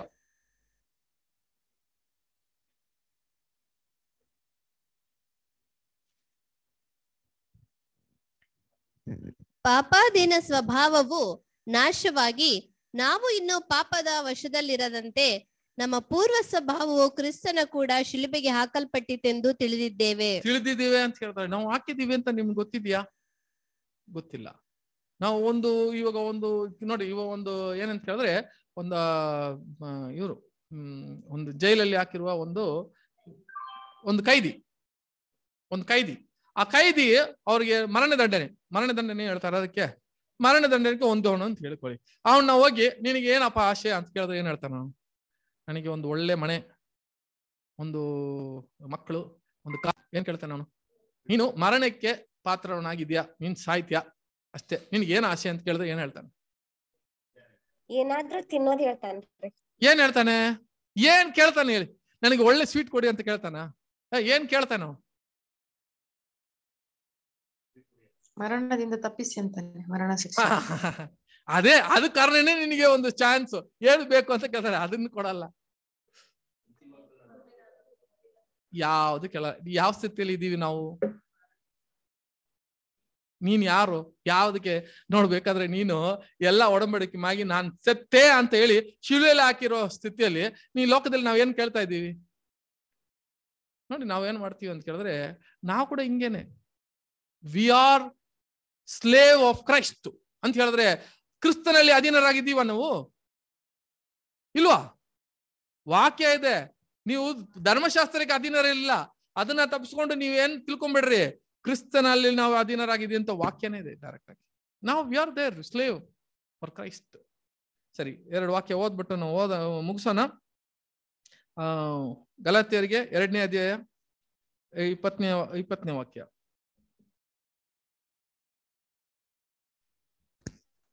ಕ್ರಿಸ್ತನೊಂದಿಗೆ ಶಿಲುಬೆಗೆ ಹಾಕಿಸಿಕೊಂಡವನಾಗಿದ್ದೇನೆ. ಇನ್ನು ಜೀವಿಸುವವನು ನಾನಲ್ಲ, ಕ್ರಿಸ್ತನು ನನ್ನಲ್ಲಿ ಜೀವಿಸುತ್ತಾನೆ. ಈಗ ಶರೀರದಲ್ಲಿರುವ ನಾನು ಜೀವಿಸುವುದು ಹೇಗೆಂದರೆ ದೇವಕುಮಾರನ ಮೇಲಣ ನಂಬಿಕೆಯಲ್ಲಿಯೇ. ಆತನು ನನ್ನನ್ನು ಪ್ರೀತಿಸಿ ನನಗೋಸ್ಕರ ತನ್ನನ್ನು ಒಪ್ಪಿಸಿ ಬಿಟ್ಟನು. ನಾನು ಈ ತರ ಬಾಳ್ತಾ ಇದ್ದೀನಿ, ಕ್ರಿಸ್ತನು ನನ್ನ ಒಳಗೆ ಇದ್ದಾನೆ ಅಂತ ಹೇಳ್ತಾರ. ನಾವು ಇದೆಲ್ಲ ನೋಡ್ಬೇಕು. ನಮ್ಮ ಒಂದು ಶರೀರ ಅಂತ ಹೇಳುವಾಗ ಎಲ್ಲ ನಮ್ದೆ. ಈಗ ಎಲ್ಲ ಕ್ರಿಸ್ತನು ನನ್ನ ಒಳಗಿದ್ದಾನೆ, ನಾನು ಕ್ರಿಸ್ತನಲ್ಲಿ ಜೀವನ ಮಾಡ್ತೀನಿ ಅಂತ ಹೇಳುವಾಗ ನಮ್ಮಲ್ಲಿ ಇರೋದೆಲ್ಲ ಯಾರ್ದು? ನೀನು ಇಲ್ಲೋ ಪಾಕೆಟ್ ಕೂಡ ಯಾರ್ದು? ಕ್ರಿಸ್ತನದೇ. ಯಾವ್ದಕ್ಕೆ ನೀನ್ ಖರ್ಚು ಮಾಡ್ಬೇಕಂತ ಏನ್ ಡಿಸೈಡ್ ಮಾಡ್ಬೇಕು? ಯೇಸು ಕ್ರಿಸ್ತನಿಗೆ 1 ಲಕ್ಷ ರೂಪೀಸ್ 1 ಲಕ್ಷ ರೂಪಾಯಿ ಪ್ಯಾಕೆಟ್ ಅಲ್ಲಿ ಕೊಟ್ಬಿಟ್ಟಿದ್ರೆ ಅವ್ರು ಏನ್ ಮಾಡಿರೋರು? ಏನ್ ಮಾಡಿರೋರು? 1 ಲಕ್ಷ ರೂಪೀಸ್ ಕೊಟ್ಬಿಟ್ಟಿದ್ರೆ, ಇಲ್ಲ 10 ಲಕ್ಷ ಕೊಟ್ಬಿಟ್ಟಿದ್ರೆ ಏನ್ ಮಾಡಿರೋರು? ಒಂದು ಒಳ್ಳೆ ಮನೆ ತಗೊಂಡು, ಒಂದು ಕಾರ್ ತಗೊಂಡು ಏನ್ ಮಾಡಿರೋರು? ಇವಾಗ ಕ್ರಿಸ್ತನ ನೀನ್ ಒಳಗೆ ಇದ್ರೆ ನಾವೇನ್ ಮಾಡ್ಬೇಕು? ನಾವ್ ಮಾಡ್ತೀರಾ? ಯಾವ ಲೆಕ್ಕಲ್ಲಿ ಇದ್ರಿ? ಯೋಚನೆ ಮಾಡ್ರಿ ಸಹೋದರ ಸಹೋದರ. ಇವೆಲ್ಲ ಸಾಮಾನ್ಯವಾಗಿ ಈಸಿಯಾಗಿ ಹೋಗಿ ಎಲ್ಲಿ ಕೂತ್ಕೊಳಕ್ ಆಗಲ್ಲ. ಕ್ರಿಸ್ತನ ಪಕ್ಕದಲ್ಲಿ ನೀನು ನಪುಂಸಕರಾಗಿ ಇದ್ದ ಅವ್ರಿಗೆ ಅಂತ ಜಾಗ ಅಂತ ಕೇಳ್ತಾರೆ ನೋಡಿ. ನಾವು ಇದನ್ನ ಮಾಡ್ತೀವಿ. ಕೊನೆಗೆ ಒಂದು ವಾಕ್ಯ ಓದಿ ಮುಗಿಸೋಣ. ಎಬ್ರಿಯ 3ನೇ ಅಧ್ಯಾಯ. ಯಾಕಂದ್ರೆ ನೆಕ್ಸ್ಟ್ ಟೈಮ್ ಬರುವಾಗ ಇದನ್ನು ಪೂರ್ತಿ ನಾನು ಮಾತಾಡ್ತೀನಿ. ಎಬ್ರಿಯ 3ನೇ ಅಧ್ಯಾಯ 1ನೇ ವಾಕ್ಯ. ಆದುದರಿಂದ ದೇವಜನರಾದ ಸಹೋದರರೇ, ಪರಲೋಕ ಸ್ವಾಸ್ಥ್ಯಕ್ಕಾಗಿ ನನ್ನೊಂದಿಗೆ ಕರೆಯಲ್ಪಟ್ಟವರೇ, ನಾವು ಪ್ರತಿಜ್ಞೆ ಮಾಡಿ ಒಪ್ಪಿಕೊಂಡಿರುವ ದೇವ ಪ್ರೇಷಿತನು ಮಹಾಯಾಜಕನು ಆಗಿರುವ ಯೇಸುವನ್ನು ಲಕ್ಷ್ಯವಿಟ್ಟು ಯೋಚಿಸಿರಿ. ನೋಡಿ, ನಾವು ಯಾರನ್ನ ನೋಡ್ಬೇಕಂತೆ? ಯೇಸುವನ್ನ ನೋಡ್ರಿ. ನಾವು ಮಾಡೋ ಒಂದೊಂದು ವಿಷಯ ಕೂಡ ಯಾರನ್ನ ಇಟ್ಟ ನೋಡ್ರಿ. ಅಂತ ಅರ್ಥ ಏನು? ನಮ್ಮಲ್ಲಿ ಇರುವಾಗ ಒಂದು ಖರ್ಚು ಮಾಡ್ತೀವಿ ಅನ್ನುವಾಗ, ಇದಪ್ಪ ಯೇಸು ಕ್ರಿಸ್ತನ್ ಏನ್ ಮಾಡ್ತಾರೆ, ನಾನು ಹೋಗ್ಬೇಕು, ಇದು ಮಾಡ್ಬೇಕು. ಒಂದ್ ವೇಳೆ ಕ್ರಿಸ್ತನ್ ಆಗಿದ್ರೆ ಏನ್ ಮಾಡಿರ್ತಾನ ಅಂತ ಹೇಳುವಾಗ, ಇಂಥ ಒಂದು ಮನಸ್ಸಲ್ಲಿ ನಮ್ಮ ಹೃದಯದಲ್ಲಿ ಒಂದು ಸುನ್ನತಿಯಾಗಿ ನಾವು ಇರಬೇಕು ಅಂತ ಹೇಳ್ತಾರೆ. ಇಂಥವ್ರು ಏನಂದ್ರೆ ಈ ಲೋಕದ ಆಶೆದಲ್ಲಿ ಒಂದೊಂದು ಕೂಡ ಸುನ್ನತಿ ಮಾಡಿರುವವರೇ. ಅವರೇ ಯಾರು ಅಂತ ಕೇಳಿದ್ರೆ, ಪರಲೋಕ ರಾಜ್ಯಕ್ಕೆ ತನಗೆ ಏನ್ ಮಾಡ್ತಾನೆ, ತನ್ನಾಗಿ ಅವನು ನಪುಂಸಕರಾಗಿ ಏನಾಗ್ತಾನೆ, ಬದಲಾಗ್ತಾನೆ. ಈಗ ಆ ಏಷ್ಯಾದಲ್ಲಿ ನಾವು ಓದಿರುವ ವಾಕ್ಯ ನಿಮ್ಗೆ ಅರ್ಥ ಆಯ್ತಾ? ಈಗ ಯಾರೋದು? ಸಭೆಗೆ, ಆಯ್ತಾ?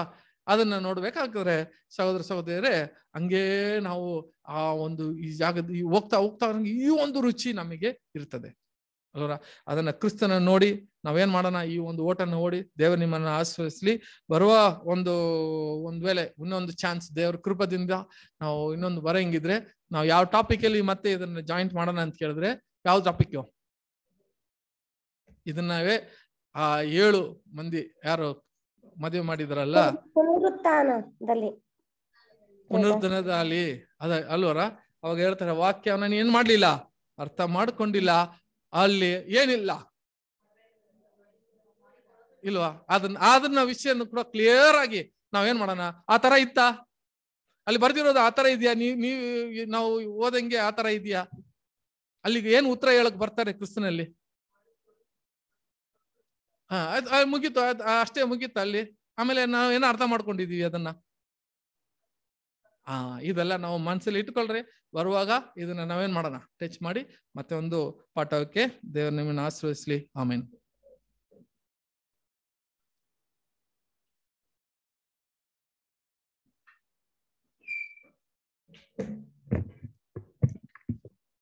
ಕರ್ತನಲ್ಲಿ ಪ್ರೀತಿ ಅಂತ ಸಹೋದರ ಸಹೋದರಿಯರೇ, ಸೊ ಸತ್ಯವೇದದಲ್ಲಿ ನೋಡ್ಬೇಕಾರೆ ನಪುಂಸಕರ ಬಗ್ಗೆ ನಾವೇನ್ ಮಾಡಿದ್ರಿ, ಓದಿದ್ರಿ ಅಲ್ವರ?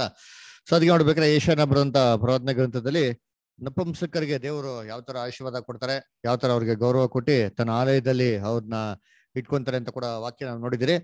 ಸೊ ಅದರ ಒಂದು ಆಧಾರದ ಮೇಲೆ ನಮ್ಮ ಸಹೋದರ ನಪುಂಸಕರ ಬಗ್ಗೆ ಹೇಳಿದ್ರು. ನಪುಂಸಕರು ಅಂತಂದ್ರೆ ಸಾಮಾನ್ಯವಾಗಿ ಇರೋಂಥ ಅಭಿಪ್ರಾಯ ಯಾರಂತಂದ್ರೆ ಈ ಒಂದು ಹಿಜಡಾಗಳು ಅಲ್ವರ, ಅಂದ್ರೆ ಗಂಡಸು ಅಲ್ಲ ಅಥವಾ ಹೆಂಗಸು ಅಲ್ಲ ಅಂತ ಹೇಳ್ತಾರಲ್ಲ, ಅವ್ರನ್ನ ಏನ್ ಮಾಡ್ತಾರೆ ನಪುಂಸಕರು ಅಂತ ನಾವು ಕನ್ಸಿಡರ್ ಮಾಡ್ತಾರೆ. ಆದ್ರೆ ಸತ್ಯವೇದದಲ್ಲಿ ಆ ನಪುಂಸಕರಲ್ದಿರ ಬೇರೆ ಅರ್ಥದಲ್ಲಿ ಏನ್ ಮಾಡ್ತಾರೆ ನಪುಂಸಕರು ಅಂತ ಹೇಳ್ತಾರೆ ಅಂತ ಕೂಡ ನೋಡಿದ್ರೆ ಯೇಸು ಕ್ರಿಸ್ತ ಹೇಳ್ತಾರಲ್ಲ. ಸೊ 3 ವಿಧವಾದಂತ ನಪುಂಸಕರಿದ್ದಾರೆ. ಯಾರ್ಯಾರು? ಲೋಕದಿಂದ ಮಾಡಲ್ಪಟ್ಟವರು, ಎರಡನೇದು ತಾಯಿ ಗರ್ಭದಿಂದ ಅಲ್ವರ ಮಾಡಲ್ಪಟ್ಟವ್ರು, ಲೋಕದಿಂದ ಮಾಡಲ್ಪಟ್ಟವರು, ಮೂರನೇದು ತಾವೇ ಏನ್ ಮಾಡೋದು ನಪುಂಸಕರಾಗಿ ಮಾಡ್ಕೊಂಡಿರೋರು ಅಂತ ಹೇಳ್ತಾರೆ. ಸೊ ಬ್ರದರ್ ಕೂಡ ಹೇಳುದು ನಪುಂಸಕರು ಅಂತಂದ್ರೆ ಏನಂತಂದ್ರೆ ಅವ್ರಿಗೆ ಸಾಮಾನ್ಯವಾಗಿ ಕುಟುಂಬದ ಮೇಲಿರಂತ ಒಂದು ಏನಿರಲ್ಲ, ಒಂದು ಅಭಿಲಾಷೆ ಅಥವಾ ಒಂದು ಪ್ರೀತಿ ಮಮತೆ ಅದೇನಾಗಿರಲ್ಲ, ಅದಿರಲ್ಲ. ಅದೇ ನೋಡ್ಬೇಕಾದ್ರೆ ಅವರು ಫ್ರೀ ಆಗಿರ್ತಾರೆ ಅಲ್ವರ, ತನ್ನ ಒಂದು ಜೀವಿತ ತಾನೇ ಏನ್ ಮಾಡ್ತಾರೆ ರೂಪಿಸ್ಕೊಂತಾರೆ. ಆಮೇಲೆ ಯಾರ ಮೇಲೆ ಡಿಪೆಂಡ್ ಆಗಿರಲ್ಲ, ಯಾರು ಒಬ್ರಿಗೋಸ್ಕರ ಜೀವಿಸ್ಬೇಕು ಅಂತ ಏನಿರಲ್ಲ, ಅವ್ರು ಹಂಗಿರಲ್ಲ ಅಲ್ವರ. ಸೊ ಅಂದ ಮೈಂಡ್ ಏನಾಗಿರುತ್ತೆ, ತುಂಬಾ ಫ್ರೀ ಇರ್ತಾರೆ ಅಲ್ವರ.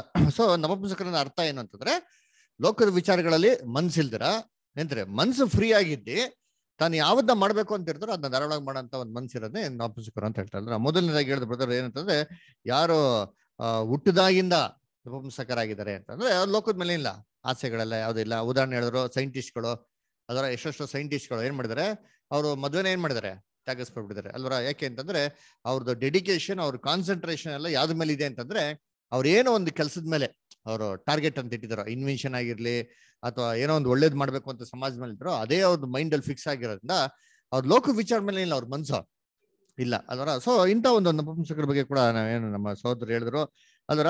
ಎರಡನೇದು ನಪುಂಸಕರು ಹೇಳಿದ್ರು ಯಾರಂತಂದ್ರೆ ಲೋಕದಿಂದ ಅಂದ್ರೆ ಮನುಷ್ಯರಿಂದ ಮಾಡಲ್ಪಟ್ಟವರು ಅಂತ. ಅಂದ್ರೆ ಇದು ಯಾರು ಅಂತಂದ್ರೆ ಇಸ್ರೇಲ್ ಜನಗಳಲ್ಲಿ ನೋಡಿದ್ರೆ, ಅಂದ್ರೆ ಇಸ್ರೇಲ್ ಜನಗಳಲ್ಲಿ ಏನ್ ಮಾಡ್ತಾರೆ, ಈ ಸೆರೆಗೆ ಕರ್ಕೊಂಡು ಹೋಗ್ಬೇಕಾದ್ರೆ ಈ ಒಂದು ಸಾಮಾನ್ಯವಾಗಿ ಯವನಸ್ಥನಾಗಿರಂತ ಒಂದು ಮಕ್ಳುಗಳನ್ನ ಏನ್ ಮಾಡ್ತಾರೆ ನಪುಂಸಕರಾಗಿ ಮಾಡ್ಬಿಡೋರು.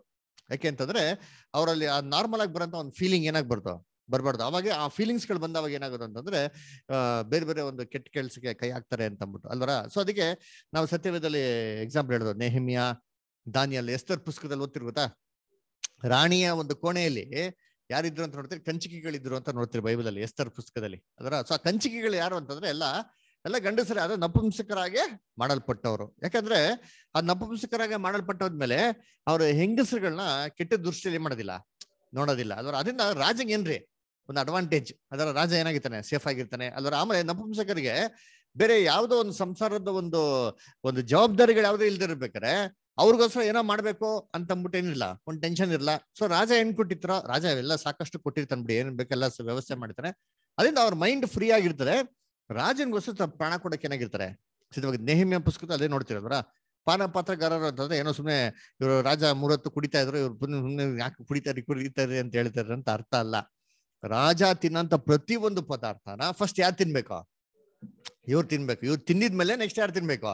ಅವಾಗ ರಾಜನ್ ಏನೋ ತೊಂದರೆ ಆಯ್ತಾನೆ ಇಮ್ಮಿಡಿಯೇಟ್ ಯಾರು ಸಾಯ್ತಾರೆ, ಇವನ್ ಸಾಯ್ತಾರೆ. ಆಮೇಲೆ ಈ ಪೊಸಿಷನ್ಗೆ ತಮ್ಮ ಊರಿನ ಜನಗಳನ್ನ ಯಾರು ಇಡ್ತಾ ಇರಲ್ಲ, ಶತ್ರುಗಳು ಜನಗಳನ್ನೇ ಮಾಡ್ತಾ ಇಡ್ತಾ ಇದ್ದ. ಯಾಕಂದ್ರೆ ಇವಾಗ ಪಾಯ್ಸನ್ ಹಾಕ್ರೆ ಯಾರು ಹಾಕ್ಬೇಕು, ಶತ್ರುಗಳು ತನ ಹಾಕ್ಬೇಕು. ಅವಾಗ ಶತ್ರುಗಳು ಹಾಕ್ರೆ ಇವನ್ಗೆ ಫಸ್ಟ್ ಹಾಕ್ದವಾಗ ಏನಾಗ್ತದೆ, ಇವನು ಸತ್ತೋಗ್ಬಿಡ್ತಾನಲ್ಲ ಅಂತ ಅಂದ್ಬಿಟ್ಟು ಅದಕ್ಕೆ ಏನ್ ಮಾಡಿದ್ದು, ಅದಕ್ಕೆ ಇಸ್ರೇಲ್ ಇವ್ರ ಎನಿಮಿ ಬ್ಯಾಬಿಲೋನು ಮೀಡೋ ಪರ್ಷಿಯರೆಲ್ಲ ಏನ್ ಮಾಡೋದು, ಶತ್ರುಗಳನ್ನ ಕರ್ಕೊಂಡು ಏನ್ ಮಾಡೋದ್ಲಿ ಇಲ್ಲಿ ನೇಮಿಸೋರು. ಅದರ ಸೊ ಇದು ಲೋಕಕ್ಕಾಗಿ ಮಾಡಲ್ಪಟ್ಟಂತ ಏನಂತ ಇನಾಕ್ಸ್ಗಳು ಅಲ್ವರ, ಆ ಕಾಲದಲ್ಲಿ ಏನ್ ಮಾಡಿದ್ರಂತೆ, ಇರ್ತಾ ಇದ್ರಂತಂದ್ರ. ಆಮೇಲೆ 3ನೇದು ಹೇಳಿದ್ರು ಎಂದ್ರೆ ತಾವೇ ಮಾಡ್ಕೊಂಡವ್ರು ಅಂತ. ತಾವೇ ಮಾಡ್ಕೊಂಡವ್ರು ಅಂದ್ರೆ ಏನ್ರೆ ಸೆಲ್ಫ್ ಸ್ಯಾಕ್ರಿಫೈಸ್. ಅದರ ಇದೇ ಬ್ಯೂಟಿಫುಲ್ ಆಗಿರೋಂಥ ಪಾಯಿಂಟ್ ಅಲ್ವರ. ನಾವು ಇದರಲ್ಲಿ ಮೊದಲೇ ಎಕ್ಸಾಂಪಲ್ ಯಾರು ಅಂತ, ನಮ್ಮ ಯೇಸು ಕ್ರಿಸ್ತರು. ಅದರ ಯೇಸು ಕ್ರಿಸ್ತರು ಮಾಡ್ಕೊಂಡ್ರ ಅವರು ಈನಾಕಾಗಿದ್ರ, ನಪುಂಸಕರಾಗಿದ್ರ. ನಪುಂಸಕರವಾಗಿ ಅಂತಂದ್ರೆ ದೈಹಿಕವಾಗಿ ನಪುಂಸಕರಾಗಿರ್ಲಿಲ್ಲ, ಅವರ ಮಾನಸಿಕವಾಗಿ ಅಥವಾ ಮನಸ್ಸಲ್ಲಿ ನೋಡ್ಬೇಕಾರೆ ಏನಾಗಿದ್ರು ಅವರು ನಪುಂಸಕರಾಗಿದ್ರಲ್ಲ. ಒಂದು ವಾಕ್ಯ ಓದೋಣ, ಏಷಯ 53:8. ಏಷಯ 53:8 ಗೀತೆ ಅಷ್ಟ ಓದ್ತೀರಾ? ಓದಿ. ಏಷಯ 53:8 ಓದಿ ಇಷ್ಟ.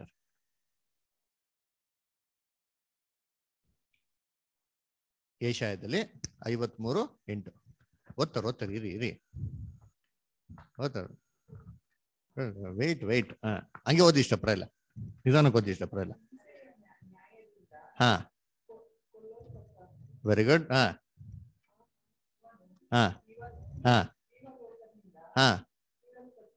ಅಂಡರ್ಲೈನ್ ಮಾಡ್ಕೊಳ್ಳಿ, ಜೀವಲೋಕದಿಂದ ಕೀಳಲ್ಪಟ್ಟರು. ಇಂಗ್ಲಿಷ್ ಅಲ್ಲಿ ಹೇಳ್ತಾರೆ ಹೂ ಶಾಲ್ ಡಿಕ್ಲೇರ್ ಇಸ್ ಜನರೇಷನ್ ಅಂತ ಬರ್ತಾರೆ. ಅವರ ತಮಿಳಲ್ಲಿ ಅವರ ಸಂತತಿ ಯಾರನಾಲೆ ವಂಶಂ ಯಾರನಾಲೆ ಸೊಲ್ಲು ಮುಡಿಯಂ. ಕರೆಕ್ಟಾ? ನೋಡ್ರ, ಅವ್ರ ವಂಶ ಯಾರಿಂದ ಹೇಳಕ್ಕಾಗ್ತದೆ, ವಂಶನ ಇಲ್ವಲ್ಲ, ನಿರ್ವಂಶ ಆಗೋದ್ರು ಅಂತ ಅರ್ಥ. ಅಂದ್ರೆ ವಂಶನ ಇಲ್ವಂತೆ. ಅಂದ್ರೆ ಯೇಸು ಕ್ರಿಸ್ತ ಹೆಂಗಿದ್ರು, ಅವರು ಮನ್ಸ್ ಮಾಡಿದ್ರೆ ಅವ್ರು ಮದುವೆ ಮಾಡ್ಕೊಂಡಿದ್ರೆ ಏನ್ ಮಾಡ್ಬೋಯ್ತು, ಒಂದು ಪರ್ಫೆಕ್ಟ್ ಜನರೇಷನ್ ಯೇಸು ಕ್ರಿಸ್ತ ಏನ್ ಮಾಡೋಯ್ತು, ವೃದ್ಧಿ ಮಾಡ್ಬೋದಾಗಿತ್ತು. ಅದೀಗ ಬಡೋರ್ ಒಂದು ಫಿಲಮ್ ಹೇಳ್ದಲ್ಲ, ಅದೆಲ್ಲ ನೋಡಕ್ ಹೋಗ್ಬಿಡಿ, ನಾ ಫಿಲಮ್ ಮುಖ್ಯತ್ವ ಕೊಡಲ್ಲ. ಅದು ಎಕ್ಸಾಂಪಲ್ ಏನಂದ್ರೆ ಒಂದು ಥಾಟ್, ಯೇಸು ಕ್ರಿಸ್ತಂಗಿಂತ ಥಾಟ್ಸ್ ಗಳು ಬಂದಿರ್ಬೋದಾ, ನಮಗ್ ಬರ್ತಲ್ಲ ಸಾಮಾನ್ಯವಾಗಿ. ಅದರ ಇವಾಗ ನೀವೆಲ್ಲ ಕೂತ್ಕೊಂಡು ಬೇಕಾದ್ರೆ ಬರ್ತಾರೋ ಮಾವಿನಕಾಯಿ ಬಗ್ಗೆ ಹೇಳ್ಬೇಕಾದ್ರೆ ನಿಮ್ಗೆ ಏನಾಗಿರ್ತಾರೆ, ನಾಲ್ಗೆ ನೀರು ಬಂತ, ಯಾಕೆ ಮಾವಿನಕಾಯಿ ನಿಮ್ ತಲೆ ಗ್ಯಾಪ್ನ ಬಂದಿರ್ತಾರೆ. ಈ ತರ ಏನಾಗಿರ್ತಾರೆ, ಒಂದು ಟೆಂಪ್ಟೇಷನ್ ಥಾಟ್ಸ್ ಬಂದಿರ್ತಾರೆ, ಯೇಸು ಕ್ರಿಸ್ತನ್ಗೆ ಬಂದಿರ್ಬೋದು. ಆದ್ರೆ ಯೇಸು ಕ್ರಿಸ್ತ ಏನ್ ಮಾಡಿದ್ರು, ಇದನ್ನ ಜಯಿಸಿದ್ರು. ನಪುಂಸಕರಾಗಿ ಏನ್ ಮಾಡೋದು, ಅದನ್ನ ಅಲ್ಲೇ ಬಿಟ್ಟಾಕಿದ್ರು ಅಲ್ವರ, ಅದನ್ನ ಜಡ್ಜ್ ಹಾಕಿದ್ರು. ಈ ರೀತಿ ನಾವು ನಮ್ಮ ಮನ್ಸಲ್ಲಿ ಬರೋಂತ ಎಲ್ಲ ಆಲೋಚನೆಗಳು ಏನ್ ಮಾಡ್ಬೇಕು, ಇವಾಗ ಜಜ್ಬೇಕು. ಜಜ್ಜಕ್ ಆಗ್ತದಾ? ಆಗ್ಬೇಕು. ಅದೇ ಹೇಳೋದು, ದೇವ್ರ ರಾಜ್ಯಕ್ಕೆ ಪ್ರವೇಶಿಸ್ಬೇಕು ಅಂತಂದ್ರೆ ಈ ತರ ನಾವ್ ಏನ್ ಮಾಡ್ಬೇಕು, ಮಾಡ್ಲೇಬೇಕು. ಮಾಡಿದ್ರೆ ಇದ್ರೆ ದೇವ್ರ ರಾಜ್ಯಕ್ಕೆ ಹೋಗಕ್ಕೆ ಸಾಧ್ಯನೇ ಇಲ್ಲ. ದೇವ್ರ ರಾಜ್ಯಕ್ಕೆ ಹೋಗ್ಬೇಕಾದ್ರೆ ಯಾರ ತರ ಇರ್ಬೇಕು, ಮಕ್ಳ ತರ ಇರ್ಬೇಕು. ನೋಡಿದ್ರಲ್ಲ, ನಪುಂಸಕರಾಗಿರ್ಬೇಕು. ಇಲ್ಲ ಅಂದ್ರೆ ದೇವ್ರ ರಾಜ್ಯಕ್ಕೆ ಹೋಗಕ್ಕೇನಿಲ್ಲ. ಅದಕ್ಕೆ ನಮ್ ಬ್ಯೂಟಿಫುಲ್ ಎಕ್ಸಾಂಪಲ್ ಯಾರೋ, ಜೀಸಸ್ ಕ್ರೈಸ್ಟ್. ಅದರ ನೆಕ್ಸ್ಟ್ ಎಕ್ಸಾಂಪಲ್ ಯಾರು, ಅಪೋಸ್ಟಲ್ ಪೌಲ್. ಅಪೋಸ್ಟಲ್ ಪೌಲ್ ಹೆಂಗಿದ್ರು, ಓದ ನೋಡಿ, ಚೆನ್ನಾಗಿದೆ ವಾಕ್ಯ. 1ನೇ ಕೊರಿಂಥ 7ನೇ ಅಧ್ಯಾಯ 7ನೇ ವಾಕ್ಯ ಅಲ್ವರ. ಆಮೇಲೆ 29ನೇ ವಾಕ್ಯ ಕೊಡಿ, ಗೀತಾ ಅಷ್ಟು ಓದಿ. 1ನೇ ಕೊರಿಂಥ 7:7 ಓದಿ ಇಷ್ಟರ.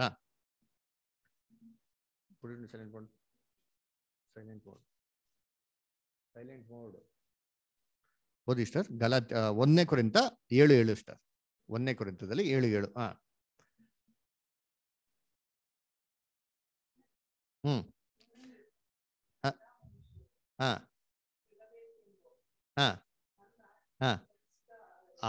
ನೋಡ್ರ, ನನ್ನಂತೆ ಎಲ್ಲಾರು ಇರ್ಬೇಕಂತೇನ್ರಿ ನನ್ ಇಷ್ಟ ಅಂತ ಹೇಳ್ತಾರೆ. ಏನ್ ಇವ್ರಂತೆ, ಅವ್ರ ಮದ್ವೆನೇ ಮಾಡ್ಕೊಂಡಿದ್ದಾರಲ್ಲ, ಅದೇ ತರ ನೀವ್ ಎಲ್ಲಾರು ಇದ್ರೆ ಏನಾಗಿರ್ತದೆ, ಚೆನ್ನಾಗಿರ್ತದೆ. ಇದೆಲ್ಲ ಯಾರು ಹೇಳ್ತಾರೆ ಅಂದ್ರೆ ಎಲ್ಲ ಮದ್ವೆ ಆಮೇಲೆ ಹೇಳ್ತಾರೆ, ಮದ್ವೆಗೆ ಮುಂಚೆ ಯಾರು ಹೇಳಲ್ಲ ಅಲ್ವಾ. ಸರಿ, ಓಕೆ, ಸರಿ ಆಯ್ತು. ಇವಾಗ ನೋಡಿ, ಸರಿ ಮದ್ವೆ ಆಗ್ಬಿಟ್ರೆ ಏನ್ ಮಾಡೋಣ, 29ನೇ ವಾಕ್ಯ ನೋಡಿ ಅಲ್ಲಿ ಕೊಟ್ಟಾರೆ. ಅಪೊಸ್ತಲ ಪೌಲ್ ಹೇಳ್ತಾರೆ 29 ಓದಿ ಇಷ್ಟ ಅದಲ್ಲೇ. ಓದಿಕ್ಕಿತ್ತಷ್ಟ ಓದಿ. ಹಾ ಹಾ ಹಾ ಹಾ ಹಾ ಹಾ ನೋಡ್ರ ನಗ್ತಾರ ಅವ್ರ. ಓದಿ ಜೋರ್ಕ್ ಓದಿ, ಮೈಕಲ್ ಓದು. ಹಾ ಹೌದು. ಹಾ ಸಮಯವು ಸಂಕೋಚವಾದ ಸಮಯವು ಹೆಂಗಿದಂತೆ ಸಂಕೋಚವಾದದ್ದರಿಂದ. ಅದೇನರ್ಥ ಸಂಕೋಚವಾದದಂದ್ರೆ ಏನರ್ಥ ಆಯ್ತು? ಕಮ್ಮಿ ಇರೋದ್ರಿಂದ. ಸಮಯ ಜಾಸ್ತಿ ಇಲ್ಲಪ್ಪ, ನಮ್ ಟೈಮ್ ಏನಿದೆ ತುಂಬಾ ಕಮ್ಮಿ ಇದೆ, ವೆರಿ ಶಾರ್ಟ್. ಅದಿರೋದ್ರಿಂದ ನಾವ್ ಹೇಗಿರ್ಬೇಕಂತೆ?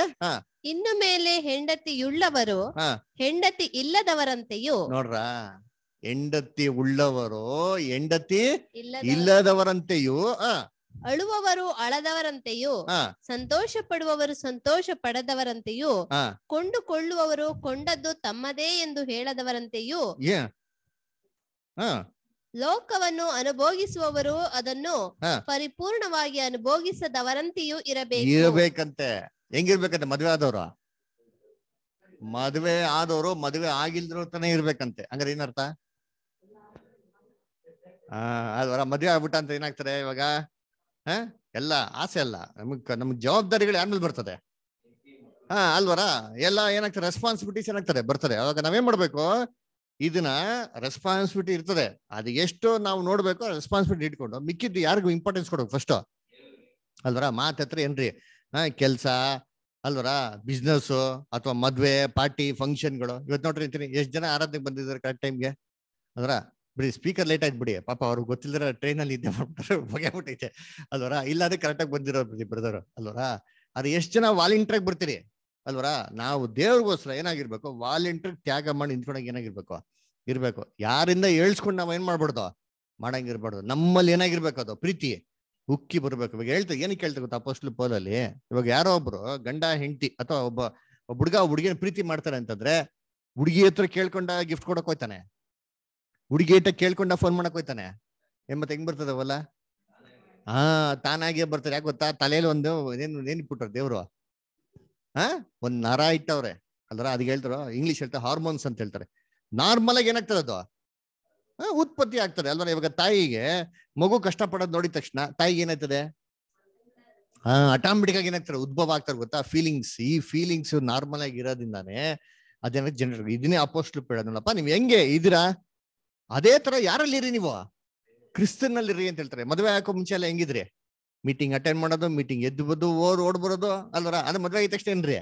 ಟ್ರ್ಯಾಕೆ ಚೇಂಜ್. ಇದನ್ನ ನೀವು ಹ್ಯಾಂಡಲ್ ಮಾಡಿ, ಸಿಚುವೇಶನ್ ನೀವೇನ್ ಮಾಡಿ ಅದನ್ನ ಹ್ಯಾಂಡಲ್ ಮಾಡೋದನ್ನ ಕಲೀರಿ ಅಂತ ಹೇಳ್ತಾರೆ ಅಲ್ವರ. This is consecration.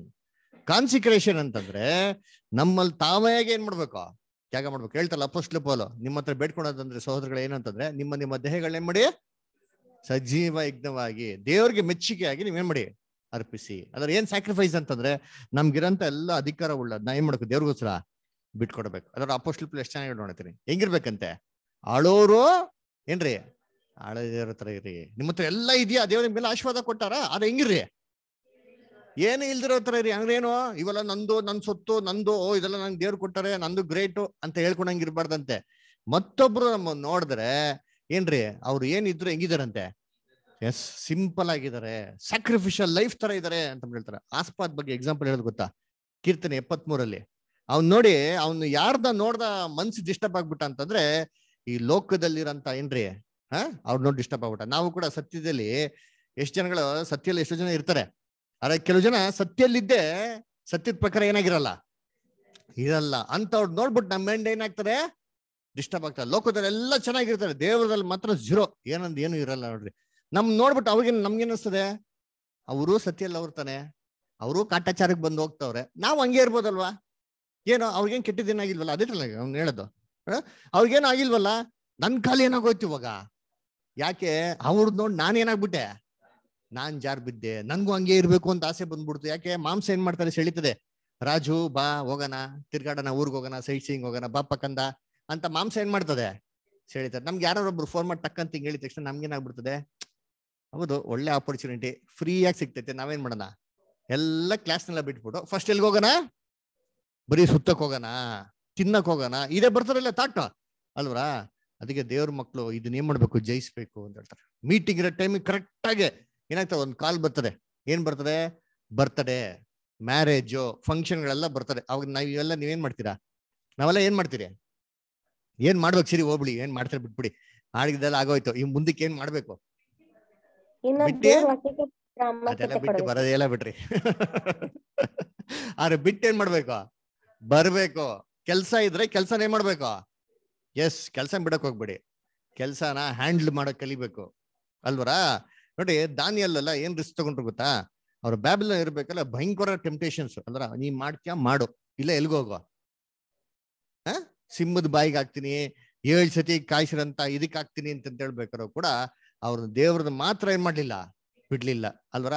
ಕೊನೆಗೆ ರಾಜನೇ ಏನ್ ಮಾಡ್ಬಿಟ್ಟ, ಅವನ ಒಪಿನಿಯನ್ನೇ ಬಿಟ್ಬಿಡ, ಬೇಡಪ್ಪ ಇವ ಸವಾಸ ಅಂತ ಅನ್ಬಿಟ್ಟ ಅಲ್ವರ. ಈ ದೇವ್ರ ಬಗ್ಗೆ ಏನೋ ಮಾತಾಡಿದ್ರೆ ಮಾತ್ರ ನಾನ್ ಸುಮ್ನೆನೇ ಇರಲ್ಲ ಅನ್ಬಿಟ್ಟ ಅದರ. ನಾವು ದೇವ್ರಿಗೋಸ್ಕರ ಮುಖ್ಯತ್ವ ಕೊಟ್ಟ ಅವಾಗ ದೇವ್ರ ನಮ್ ಕೈ ಬಿಡ್ತಾರ? ಕೈ ಬಿಟ್ಟಿರೋ ಒಂದ್ ರೆಕಾರ್ಡ್ ನೋಡ್ಸ್ರಿ, ಯಾವ್ದಾರ ಕೈ ಬಿಟ್ಟಿದಾರ? ಯಾರಿಗೂ ಕೈ ಬಿಡ್ಲ. ಏಸು ಕ್ರಿಸ್ತಗ್ ಮಾತ್ರ ಶಿಬಿರಮೇ ಬಿಟ್ರು, ಅದು ನಮ್ಮ ಬೆನಿಫಿಟ್ಗಾಗೆ. ಅದಕ್ಕೆ ಬೈಬಲ್ ಹೇಳ್ತಲ್ಲ, ದೇವರು ಕೃಪೆಯಿಂದಾನೇ ಏಸು ಕ್ರಿಸ್ತು ಎಲ್ಲಾರ್ಗೋಸ್ಕರ ಏನ್ ಅನ್ಭವಿಸೋರಂತೆ, ಅದು ದೇವ್ರು ನಮ್ಮ ಮೇಲೆ ನೋಡ್ಸೋದ್ ದಯೇನೆ. ಇದನ್ನ ನಮ್ಮ ಮನ್ಸಲ್ಲಿ ಯಾವಾಗ ಹೆಂಗ್ ಗೊತ್ತಾ ಇಟ್ಕೊಬೇಕು. ನಮ್ಮ ಇವೆಲ್ಲ ಏನಕ್ಕೆ ಟೆಂಪ್ಟೇಷನ್ಸ್ ಬರೋದು ಅಂದ್ರೆ, ನಮ್ಮಲ್ಲಿ ವಿಶ್ವಾಸ ಏನಾಗಿಲ್ಲ, ಇಲ್ಲ ವಿಶ್ವಾಸ ಇಲ್ಲ. ವಾಕ್ಯ ಕೇಳ್ತಾ ಇಲ್ಲ, ವಾಕ್ಯ ಕೇಳಿ ವಾಕ್ಯ ಏನಾಗ್ತಿಲ್ಲ, ಮನ್ಸಲ್ಲಿ ಹೋಗ್ತಾ ಇಲ್ಲ. ಅವ್ರು ಇವ್ರನ್ನ ನೋಡ್ಬಿಟ್ಟು ಏನಾಗ್ತೀರಿ, ಎಲ್ಲ ಮೈಂಡ್ ಏನಾಗ್ಬಿಡ್ತೀರಿ, ಡಿಸ್ಟರ್ಬ್ ಆಗ್ಬಿಡ್ತೀರಿ. ನಾವು ಫಸ್ಟ್ ಅವ್ರ ಇವ್ರು ನೋಡಕ್ ಹೋಗ್ಬಿಡ್ದು. ಯಾರು ನೋಡ್ಬೇಕು? ಕ್ರಿಸ್ತನ್ ನೋಡ್ಬೇಕು. ಕ್ರಿಸ್ತನ ದೃಷ್ಟಿ ಇಟ್ಕೊಂಡು ಓಡ್ದ ಅಂದ್ರೆ ಓಟ, ನಾವ್ ಮೈಂಡ್ ಎಲ್ಲ ಏನಾಗ್ಬಿಡ್ತಾರೆ, ಫ್ರೀ ಆಗ್ತಾರೆ. ಅದಕ್ಕೆ ಯಾವುದೇ ಮನುಷ್ಯನ್ ನೋಡ್ಕೊಂಡು ಅವ್ರು ನನ್ ಬಗ್ಗೆ ನೋಡ್ತಾರ, ಇವ್ರು ನನ್ ಬಗ್ಗೆ ನೋಡ್ತಾರ, ಇವ್ರು ನನ್ ಕೇರ್ ಮಾಡ್ತಲ್ಲ, ಅವ್ರು ನನ್ ಕೇರ್ ಮಾಡ್ತಲ್ಲ, ಯಾರು ನಮ್ ಕೇರ್ ಮಾಡೋದ್ ಬೇಡ ರೀ. ನಮ್ಗೆ ಯಾರಿದ್ದಾರೆ?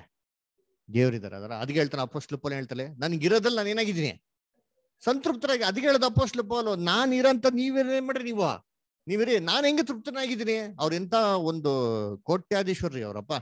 ಅವರ ಗಮಾಲಿಯಲ್ ಕಡೆ ಅವ್ರಿಗೆ ಪಾಠ ಕಲ್ಸ್ಕೊಟ್ಟಿದ್ದಾರೆ ಅಂತಂದ್ರೆ, ಅಷ್ಟು ಗ್ರೇಡ್ ಆಗಿ ಹೇಳ್ಕೊಂತಾರೆ ಅಂದ್ರೆ, ಅಷ್ಟೊಂದು ಶ್ರೀಮಂತ ಕುಟುಂಬ ಅದರ. ಆದ್ರೆ ಕ್ರಿಸ್ತನಲ್ಲಿ ಬರ್ಬೇಕಾರೆ ಅಂತಂದ್ರು, ನಾನು ಇವನ್ನೆಲ್ಲವನ್ನು ಕಸವನ್ನು ಎಣಿಸ್ತೀನಿ. ಅಪೊಸ್ತಲ ಪೌಲ ಏನ್ ಕೆಲಸ ಮಾಡೋರಂತೆ? ಟೆಂಟು ಟೈಲರಿಂಗ್ ಕೆಲಸ. ಅವ್ರ ಅಮ್ಮ ನೋಡ್ಬಿಡಿದ್ರೆ ಅವ್ರ ಅಮ್ಮನಿಗೆ ಏನಾಗ್ಬಿಟ್ಟಿರೋದು, ನನ್ ಮಗ ಇಷ್ಟೆಲ್ಲ ಓದಿಸಿದಿನಲ್ಲ ಅಂತ ಅವ್ರ ಅಮ್ಮ ಏನೋ ಒಂದ್ಸರಿ ಕಣ್ಮುಂದೆ ಬಂದು ನಿಂತಿ ಕಣ್ಣೀರ್ ಇಟ್ಬಿಟ್ಟಿದ್ರೆ, ಅಪೊಸ್ತಲ ಪೌಲ ಮನ್ಸೇನಾಗ್ಬಿಟ್ಟಿರೋದು, ಕರ್ಗೋಗ್ಬಿಟ್ಟಿರೋದು. ಅದಕ್ಕೆ ಅವ್ರ ಅಪೊಸ್ತಲ ಪೌಲ ಅವ್ರ ಅಪ್ಪ ಅಮ್ಮನ್ ನೋಡಕ್ಕೆ ಹೋಗಿಲ್ಲ. ಗೊತ್ತಾ? ಬೈಬಲ್ ಐತೆ. ಯಾಕೆ ಹೋಗಿಲ್ಲ ಹೇಳಿ? ಒಂದ್ಸತಿ ಹೋದ್ರೆ ಖಂಡಿತವಾಗೂ ತಾಯಿ ಗರ್ಭದ ಅಟ್ರಾಕ್ಷನ್ ಏನ್ ಮಾಡ್ತದೆ, ನನ್ನ ಕ್ರಿಸ್ತನಿಂದ ದೂರ ಎಳೆದು ಬಿಡ್ತೀನಿ ಅಂದ್ಬಿಟ್ಟು ಏನ್ ಮಾಡ್ತದೆ, ಇವನ್ನೆಲ್ಲವನ್ನು ನಾನು ಏನ್ ಮಾಡ್ತೀನಿ, ಕಸವೊಂದು ಎಣಿಸ್ತೀನಿ. ನಾವ್ ಎಣಿಸ್ತೀರಾ? ಎಲ್ಲವನ್ನು ಕಸ ಒಂದು ಎಣಿಸಿ ದೇವ್ರಿಗಾಗಿ ಸತ್ಯಕ್ಕೆ ನಿಂತ್ಕೊಳಕ್ ರೆಡಿನಾ? ನಿಂತ್ಕೊಬೇಕು. ದಟ್ ಈಸ್ ಸುನ್ನತಿ. ಅದೇ ನಿಜವಾದ ಒಂದು ನಪುಂಸಕರು. ಇಂಥ ನಪುಂಸಕರಿಗೆ ದೇವ್ರು ಕೊಡಂತ ಒಂದು ಮಹಿಮೆ ಏನು ಅಂತಂದ್ರೆ, ನನ್ನ ಆಲಯದಲ್ಲಿ ಏನ್ ಮಾಡ್ತೀನಿ, ಇವ್ರಿಗೆ ಸ್ಥಾನ ಕೊಡ್ತೀನಿ. ಯೋಚನೆ ಮಾಡಿ, ಆಲಯದಲ್ಲಿ ಯಾಜಕರು ಪರಿಶುದ್ಧವಾಗಿರಂತ ಏನ್ರಿ ಲೇವಿಗಳು, ಇವ್ರಿಗೆ ಮಾತ್ರ ಅನುಮತಿ ಇರೋ ಜಾಗದಲ್ಲಿ ಒಬ್ಬ ನಪುಂಸಕರನ್ನ ಸೇರಿಸ್ತಾರೆ ಅಂತಂದ್ರೆ ದೇವ್ರು ಏನ್ರಿ ದೃಷ್ಟಿಯಲ್ಲಿ ನೋಡ್ತಾರೆ. ಹಂಗಾರೆ ನಾವು ಅವ್ರಿಗೆ ಮೆಚ್ಚಿಗೆ ಇರ್ತೀರಿ, ಬೆಳಬೇಕಾ ಬೇಡವಾ? ಇರ್ಬೇಕು. ಅದರ ನಮ್ ಲೈಫ್ ಇದ್ರೆ ಯಾರಿಗ ಇಷ್ಟ ಬರೋ ತರ ಇರ್ಬೇಕು. ಎಸ್, ದೇವ್ರಿಗೆ ಇಷ್ಟ ಬರೋ ತರ ಇರ್ಬೇಕು. ಇಂದ ಕೊಟ್ಟಂತ ಒಳ್ಳೆ ವಾಕ್ಯ ಸಂದೇಶಕ್ಕಾಗಿ ನಾವು ದೇವರ ತುಂಬಾ ಕೃತಜ್ಞತಾ ಉಳ್ಳವರಾಗನ. ದೇವ್ರ ಈ ವಾಕ್ಯಗಳನ್ನ ಆಶೀರ್ವದಿಸ್ಲಿ. ಅದೇ ರೀತಿ ಕರ್ತನಲ್ಲಿ ಪ್ರೀತಿ ಅಂತ ಸೋದರ ಸೋದರಿಗಳೇ, ಮುಖ್ಯವಾದ ಅನೌನ್ಸ್ಮೆಂಟ್ಗಳಿದೆ. ಮಾಡ್ತೀನಿ ನಂಗೆ.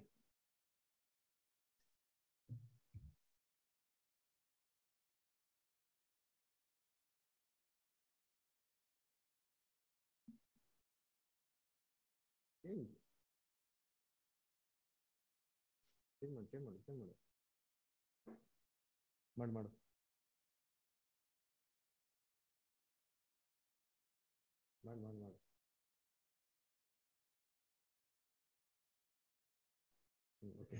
ಓಕೆ. ಕೆಲವೊಂದು ಅನೌನ್ಸ್ಮೆಂಟ್ಗಳಿದೆ. ವಾರದಲ್ಲಿರೋ ಮೀಟಿಂಗ್ಗಳು. ಇವತ್ತು ಸಂಡೇ 6 ಗಂಟೆಗೆ ಬೇಸಿಕ್ ಕ್ಲಾಸ್ ಇರ್ತದೆ. ಮಂಡೇ ಬೈಬಲ್ ವರ್ಕ್ಶಾಪ್ ಇರ್ತದೆ. ಆಮೇಲೆ ಟ್ಯೂಸ್ಡೇ ದೇವದರ್ಶನ ಗುಡಾರದ ಸ್ಟಡಿ ಇರ್ತದೆ. ಆಮೇಲೆ ಬುಧವಾರ ವಾಲ್ಯೂಮ್ ಸ್ಟಡಿ ಇರ್ತದೆ. ಆಮೇಲೆ ಬೇಸಿಕ್ ಕ್ಲಾಸ್ ಕೂಡ ಇರ್ತದೆ ಕನ್ನಡದಲ್ಲಿ. ಆಮೇಲೆ ಗುರುವಾರ ಕ್ವಿಜ್ ಮತ್ತೆ ಬೇಸಿಕ್ ಕ್ಲಾಸ್ ಇರ್ತಾರೆ ಇಂಗ್ಲಿಷಲ್ಲಿ. ಫ್ರೈಡೇ ಬೈಬಲ್ ರೀಡಿಂಗ್ ಮತ್ತೆ ಕನ್ನಡದಲ್ಲಿ ಹೊಸ ಬೇಸಿಕ್ ಕ್ಲಾಸ್ ಶುರು ಆಗಿದೆ. ಯಾರಿಗಾರು ಸೇರ್ಸಕ್ಕೆ ಇಂಟ್ರೆಸ್ಟ್ ಇದೆ ಅವರು ಸೇರ್ಕೊಬಹುದು. ಶನಿವಾರ ಸಾಂಗ್ ಪ್ರಾಕ್ಟೀಸ್ ಮತ್ತೆ ಕನ್ನಡದಲ್ಲಿ ಮತ್ತೆ ಇಂಗ್ಲಿಷಲ್ಲಿ ಬೇಸಿಕ್ ಕ್ಲಾಸ್ ಇರ್ತಾರೆ. ಮತ್ತೆ ಭಾನುವಾರ ಯಥಾ ಪ್ರಕಾರ ಇಲ್ಲಿ ಸಂಡೇ ಆರಾಧನೆ ಇರ್ತಾರೆ. ಸೊ ದಯವಿಟ್ಟು ಎಲ್ಲ ಸಹೋದರ ಸಹೋದರಿಗಳು ಇಲ್ಲಿ ಬಂದು ಪಾರ್ಟಿಸಿಪೇಟ್ ಮಾಡಿ. ಆಮೇಲೆ ಇನ್ನೊಂದು ಮುಖ್ಯವಾದ ಅನೌನ್ಸ್ಮೆಂಟ್, ಅತಿ ಶೀಘ್ರದಲ್ಲಿ ನಾವು ಸ್ವಲ್ಪ ದಿನದಲ್ಲಿ ನಾವು ಆನ್ಲೈನ್ ಎಲ್ಲ ಸ್ಟಾಪ್ ಮಾಡ್ತೀವಿ. ಅಲ್ರ ವೀಕ್ಲಿ ಮೀಟಿಂಗ್ಸ್ ಬಿಟ್ರೆ ಸಂಡೇ ಆರಾಧನೆ ಇನ್ಮೇಲೆ ಯಾವ ಜಾಗದಲ್ಲೂ ಆನ್ಲೈನ್ ಅಲ್ಲಿ ಇರಲ್ಲ, ಎಲ್ಲ ಕಡೆ ಫಿಸಿಕಲ್ ಆಗಿ ಸೇರ್ತೀರಿ. ಆಲ್ರೆಡಿ ಕೆಲವು ಜಾಗದಲ್ಲೆಲ್ಲ ಮಾಡ್ತಾ ಇದ್ರಿ. ಇನ್ನ ದೇವ್ರ ಚಿತ್ರದ ಪ್ರಕಾರ ಲೀಗಲ್ ಆಗಿ ಅಂದ್ರೆ ಗೌರ್ಮೆಂಟ್ ಒಂದು ಸ್ಯಾಂಕ್ಷನ್ಸ್ ಗಳು ತಗೊಂಡು ಯಾವುದೇ ರೀತಿ ತೊಂದರೆ ಇಲ್ಲದ ರೀತಿಲಿ ನಾವು ಲೀಗಲ್ ಆಗಿ ಮಾಡ್ತಾ ಇದ್ರಿ. ಅಂದ್ರೆ ದಯವಿಟ್ಟು ಅದನ್ನೆಲ್ಲ ಪ್ರೇಯರ್ ನೆನ್ಸ್ಕೊಳ್ಳಿ. ಎಲ್ಲಾ ಸೋದರ ಸೋದರಿಗಳು ಮನೆಯಲ್ಲಿ ಬಿಟ್ಟು ದಯವಿಟ್ಟು ಎಲ್ಲ ಬಂದು ಫಿಸಿಕಲ್ ಆಗಿ ಗ್ಯಾದರ್ ಮಾಡಕ್ಕೆ ಟ್ರೈ ಮಾಡಿ. ಈಗ ಆನ್ಲೈನ್ ಏನಾಗ್ತದೆ, ಒಂದು ಅಡ್ವಾಂಟೇಜ್ ಇದೆ, ಆದ್ರೆ ಅದ್ರಲ್ಲಿ ತುಂಬಾ ಡಿಸ್ಅಡ್ವಾಂಟೇಜ್ ಕೂಡ ಇದೆ. ಆನ್ಲೈನ್ ಮೊಬೈಲ್ ಹಾಕಿರ್ತಾರೆ, ಹಾಸಿಗೆ ಮೇಲೆ ಇದ್ದೇ ಮಾಡ್ತಾ ಇರ್ತಾರೆ, ಇನ್ನೇ ಇದ್ದೇ ಇರಲ್ಲ ಹಾಸಿಗೆಯಿಂದ. ಅದ್ರ ಆಮೇಲೆ ಆನ್ಲೈನ್ ಹಾಕೊಂಡು ಬಾತ್ರೂಮ್ ಮೇಲೆ ಕೂತ್ಕೊಂಡು ಏನ್ ಮಾಡೋದು, ಕೇಳೋದು, ಇಲ್ಲ ಆನ್ಲೈನ್ ಹಾಕೊಂಡು ಅಡ್ಗೆನೇ ಮಾಡ್ತಾ ಇರೋದು, ಇಲ್ಲ ಟಿವಿ ನೋಡ್ತಾ ಇರ್ತಾರೆ ಪಕ್ಕದಲ್ಲಿ ಆನ್ಲೈನ್ ಮಾಡ್ತಾ ಇರೋದು. ಬ್ರದರ್ಗೆ ಮಾತ್ರ ಇಲ್ಲಿ ಆನ್ಲೈನ್ ಅಂತ ಇರ್ತದೆ, ಒಳಗಡೆ ಏನ್ ನಡೀತಿರ್ತಾರೋ ಏನಿಲ್ಲ. ಯಾಕಂದ್ರೆ ನಾವು ಯಾರು ವಿಡಿಯೋಗಳು ಆನ್ ಮಾಡ್ಕೊಂಡು ಕೂತ್ಕೊಳ್ಳಲ್ಲ. ಫಾರಿನ್ ಬರೋಸಲ್ಲ ಹಂಗಲ್ಲ, ವಿಡಿಯೋ ಆನ್ ಮಾಡಿ ಕ್ಲೀನ್ ಆಗಿ ಏನ್ ಮಾಡ್ತಾರೆ, ಟಿಪ್ ಟಾಪ್ ಆಗಿ ರೆಡಿ ಮಾಡಿ ಕೂತ್ಕೊಂತಾರೆ. ದೇವ್ರ ಮಕ್ಕಳಲ್ಲಿ ಏನಿರ್ಬೇಕು, ಭಯ ಭಕ್ತಿ ಇರ್ಬೇಕು. ಅಲ್ರ ಯಾರು ನೋಡ್ತಾರೋ ಬಿಡ್ತಾರೋ, ನಮ್ಮನ್ನ ಯಾರು ಖಂಡಿತವಾಗ ನೋಡ್ತಾವ್ರೆ, ಇಸ್ರೇಲಿನ ದೇವರು ಅಪ್ಪಿ ತಪ್ಪಿ ಅವ್ರ CC ಕ್ಯಾಮ್ರಾ 1 ಸೆಕೆಂಡ್ ಆಫ್ ಆಗಲ್ಲ. ಸೊ ಇನ್ನ ಅವ್ರ ಕಣ್ಣು ತಪ್ಪಿಸ್ಬೋದು ಅಂತ ಮಾತ್ರ ದಯವಿಟ್ಟು ನೆನ್ಸ್ಕೊಂಬಿಡಿ. ನಮ್ಮ ಕಾನ್ಸಂಟ್ರೇಷನ್ ಡಿಪೆಂಡ್ ಆಗಿರೋದು ಯಾರ್ಯಾರ ಮೇಲೆನೆ, ನಮ್ನಗಳ ಮೇಲೆನೆ ಯಾವ ರೀತಿ ಬಿಹೇವ್ ಮಾಡ್ತೀವಿ ಅಂತ. ಅಂದ್ರೆ ದಯವಿಟ್ಟು ಎಲ್ಲ ಆನ್ಲೈನ್ ಬೆಂಗಳೂರಲ್ಲಿ ಇರ್ತಾರಲ್ಲ ಬ್ರದರ್ಸ್ ಸಿಸ್ಟರ್ಸ್ ಹೇಳ್ತೀನಿ, ದಯವಿಟ್ಟು ಎಲ್ಲ ಆನ್ಲೈನ್ ಬಿಟ್ಬಿಟ್ಟು ಫಿಸಿಕಲ್ ಆಗಿ ಕಂಪಲ್ಸರಿ ಬರಕ್ ಇದ್ ಮಾಡ್ಕೊಳ್ಳಿ.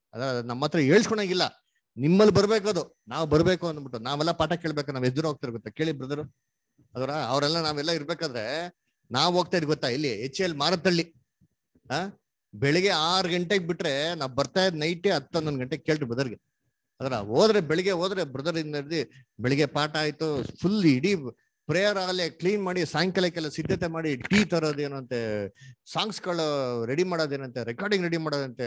ಅದಾಗಿಲ್ದ್ರ ನಮ್ದೊಂದು ಸ್ಪೆಷಲ್ ಮೀಟಿಂಗ್ಗಳು ಬ್ರದರ್ಸ್ಗಳದ್ದು. ಸಾಯಂಕಾಲ ನಾವೊಂದು ಮೀಟಿಂಗ್ ಎಲ್ಲ ಮಾಡಿ, ಆ ಬ್ರದರ್ಸ್ಗಳೆಲ್ಲ ಸೇರಿ ಎಲ್ಲ ಸಬ್ಜೆಕ್ಟ್ ಎಲ್ಲ ಮಾತಾಡಿ ಎಲ್ಲ ಮಾಡಿ ಮುಗಿಸಿ ಮನೆಗೆ ಬರೋದಕ್ಕೆ ನೈಟ್ ಏನ್ರಿ 10 o'clock. ಅದು ಏನು ಆ ಕಾಲದಲ್ಲಿ ಈ ತರ ನಮ್ಗೆಲ್ಲ ಗಾಡಿ ಗಿಡಿಯಲ್ಲಿ ಇರ್ಲಿಲ್ಲ, ಅದರ ಎಲ್ಲ ಬಸ್ಸಲ್ಲಿ ಏನ್ ಮಾಡ್ತಾ ಇದ್ದೋ ಅಲ್ರ. ಇದ್ರೆ ಈ ಕಾಲದಲ್ಲಿ ಏನಿಲ್ಲ ಆ ತರ ಎಲ್ಲ. ದೇವ್ರು ನಿಮ್ಗೆ ಕಷ್ಟ ಸಂಕಟ ಕೊಟ್ಟಿಲ್ಲ, ಎಷ್ಟೆಲ್ಲ ಆಶೀರ್ವಾದ ಇದೆ, ಎಷ್ಟೆಲ್ಲ ಟೆಕ್ನಾಲಜಿ ಇದೆ. ಇದನ್ನ ಉಪಯೋಗಿಸ್ಕೊಂಡು ನಾವು ಸತ್ಯಲ್ಲಿ ಏನ್ ಮಾಡ್ಬೇಕು, ಬೆಳೆಯೋದಿಕ್ಕೆ ನಾವು ಪ್ರಯತ್ನ ಮಾಡೋಣ. ಓಕೆನಾ? ಅದನ್ನ ದಯವಿಟ್ಟು ಎಲ್ಲಾ ಜಾಗದಲ್ಲೂ ನಾವು ಸಭೆಗಳನ್ನ ಸ್ಥಾಪನೆ ಮಾಡ್ತಾ ಇದ್ರಿ, ಅದನ್ನ ಪ್ರೇಯರ್ ಇಡೀರಿ. ಆತರ ದಯವಿಟ್ಟು ಇದೆಲ್ಲ ದೇವರೊಂದು ಆಶೀರ್ವಾದ ಒದಗಿಸ್ಕೊಡ್ಲಿ, ನಮ್ಗೆ ಸ್ಥಳಗಳನ್ನ ಒದಗಿಸ್ಕೊಡ್ಲಿ, ಯಾವ್ದೇ ರೀತಿ ತೊಂದರೆಗಳಾಗದ ರೀತಿಯಲ್ಲಿ ನೀವು ಪ್ರೇಯರ್ ಇಟ್ಕೊಳ್ಳಿ. ಆಮೇಲೆ ಇನ್ನೊಂದು ಮುಖ್ಯವಾದ ಅನೌನ್ಸ್ಮೆಂಟ್, ಅಸ್ವಸ್ಥವಾಗಿರಂತ ಸಹೋದರಗಳು, ಮುಖ್ಯವಾಗಿ ನಮ್ಮ ಸೋದಂತ ಲಾರೆನ್ಸ್ ಅವರು, ಆಮೇಲೆ ಅನೇಕ ಶೋಧನೆಯಲ್ಲಿ ಬಿದ್ದಿರಂತ ಸಹೋದರಗಳು ಕೂಡ ತಮ್ಮ ಪ್ರಾರ್ಥನೆಗಳನ್ನ ನೆನೆಸ್ಕೊಳ್ಳಿ. ಅದರ ಲಾರೆನ್ಸ್ ಬ್ರದರು, ಯಲ್ಲಪ್ಪ ಬ್ರದರು, ಸಹೋದರಿ ಅಂತ ನಿರ್ಮಲಾ ಅವರು, ಸಹೋದರಾದಂತ ದಯಾನಿಧಿ ಅವರು, ಆಮೇಲೆ ದಿವ್ಯಾ ಸಿಸ್ಟರ್ನ, ಆಮೇಲೆ ಕಮಲಮ್ಮ ಸಿಸ್ಟರ್ನ, ಆಮೇಲೆ ನಮ್ಮ ತಿರುಪತ್ತೂರಲ್ಲಿ ದಾಸ್ ಬ್ರದರ್ ಮತ್ತೆ ವಿಮಲಾ ಸಿಸ್ಟರ್ನ ತಮ್ಮ ಪ್ರಾರ್ಥನೆಗಳನ್ನ ನೆನೆಸ್ಕೊಳ್ಳಿ. ಇವನ್ನೆಲ್ಲ ದೇವರು ಬಲಪಡಿಸ್ಲಿ ಅಂತ ಅಂದ್ಬಿಟ್ಟು, ಆಮೇಲೆ ಬರುವಂತ ಡಿಸೆಂಬರ್ 25 ಮನೆಯಲ್ಲಿ ಫುಲ್ ಡೇ ಮೀಟಿಂಗ್ ಇರ್ತಾರೆ. ಸೊ ದಯವಿಟ್ಟು ಆವತ್ತಿನ ದಿನ ನೀವೇನ್ ಮಾಡ್ಬೇಕು, ಎಲ್ಲರೂ ಬರ್ಬೇಕು ಅಲ್ವರ. ಆವತ್ತಿನ ದಿನ ಏನು ಕ್ರಿಸ್ಮಸ್ ಅಂತಂದ್ಬಿಟ್ಟು ಎಲ್ಲ ರೈತ ಬೈಬಲ್ ಅಲ್ಲಿ 25ನೇ ತಾರೀಕು ಯೇಸು ಕ್ರಿಸ್ತ ಹುಟ್ಟರು ಅಂತ ಬೈಬಲ್ ಇದೆಯಾ ಅಲ್ವರ. ಸೊ 25ನೇ ತಾರೀಕು ಖಂಡಿತವಾಗೂ ಯಾರಂತೂ ಹುಟ್ಟಿಲ್ಲ, ಯೇಸು ಕ್ರಿಸ್ತ ಅಂತೂ ಹುಟ್ಟಿಲ್ಲ.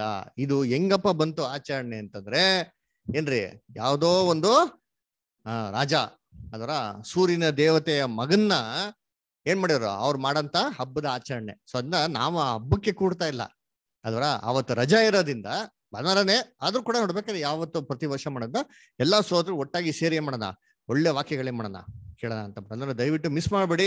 ದಯವಿಟ್ಟು ಎಲ್ಲಾ ಸೋದರಿಗಳು ಎಲ್ಲ ಬಿಟ್ಟುಬಿಟ್ಟು ಅವತ್ತಿನ ದಿನ ಏನ್ ಮಾಡಿ ಬರಕ್ಕೆ ಪ್ಲಾನ್ ಮಾಡ್ಕೊಳ್ಳಿ. ಓಕೆನಾ? ಕೊನೆಯದಾಗಿ ದೇವ್ರ ವಾಕ್ಯಗಳನ್ನ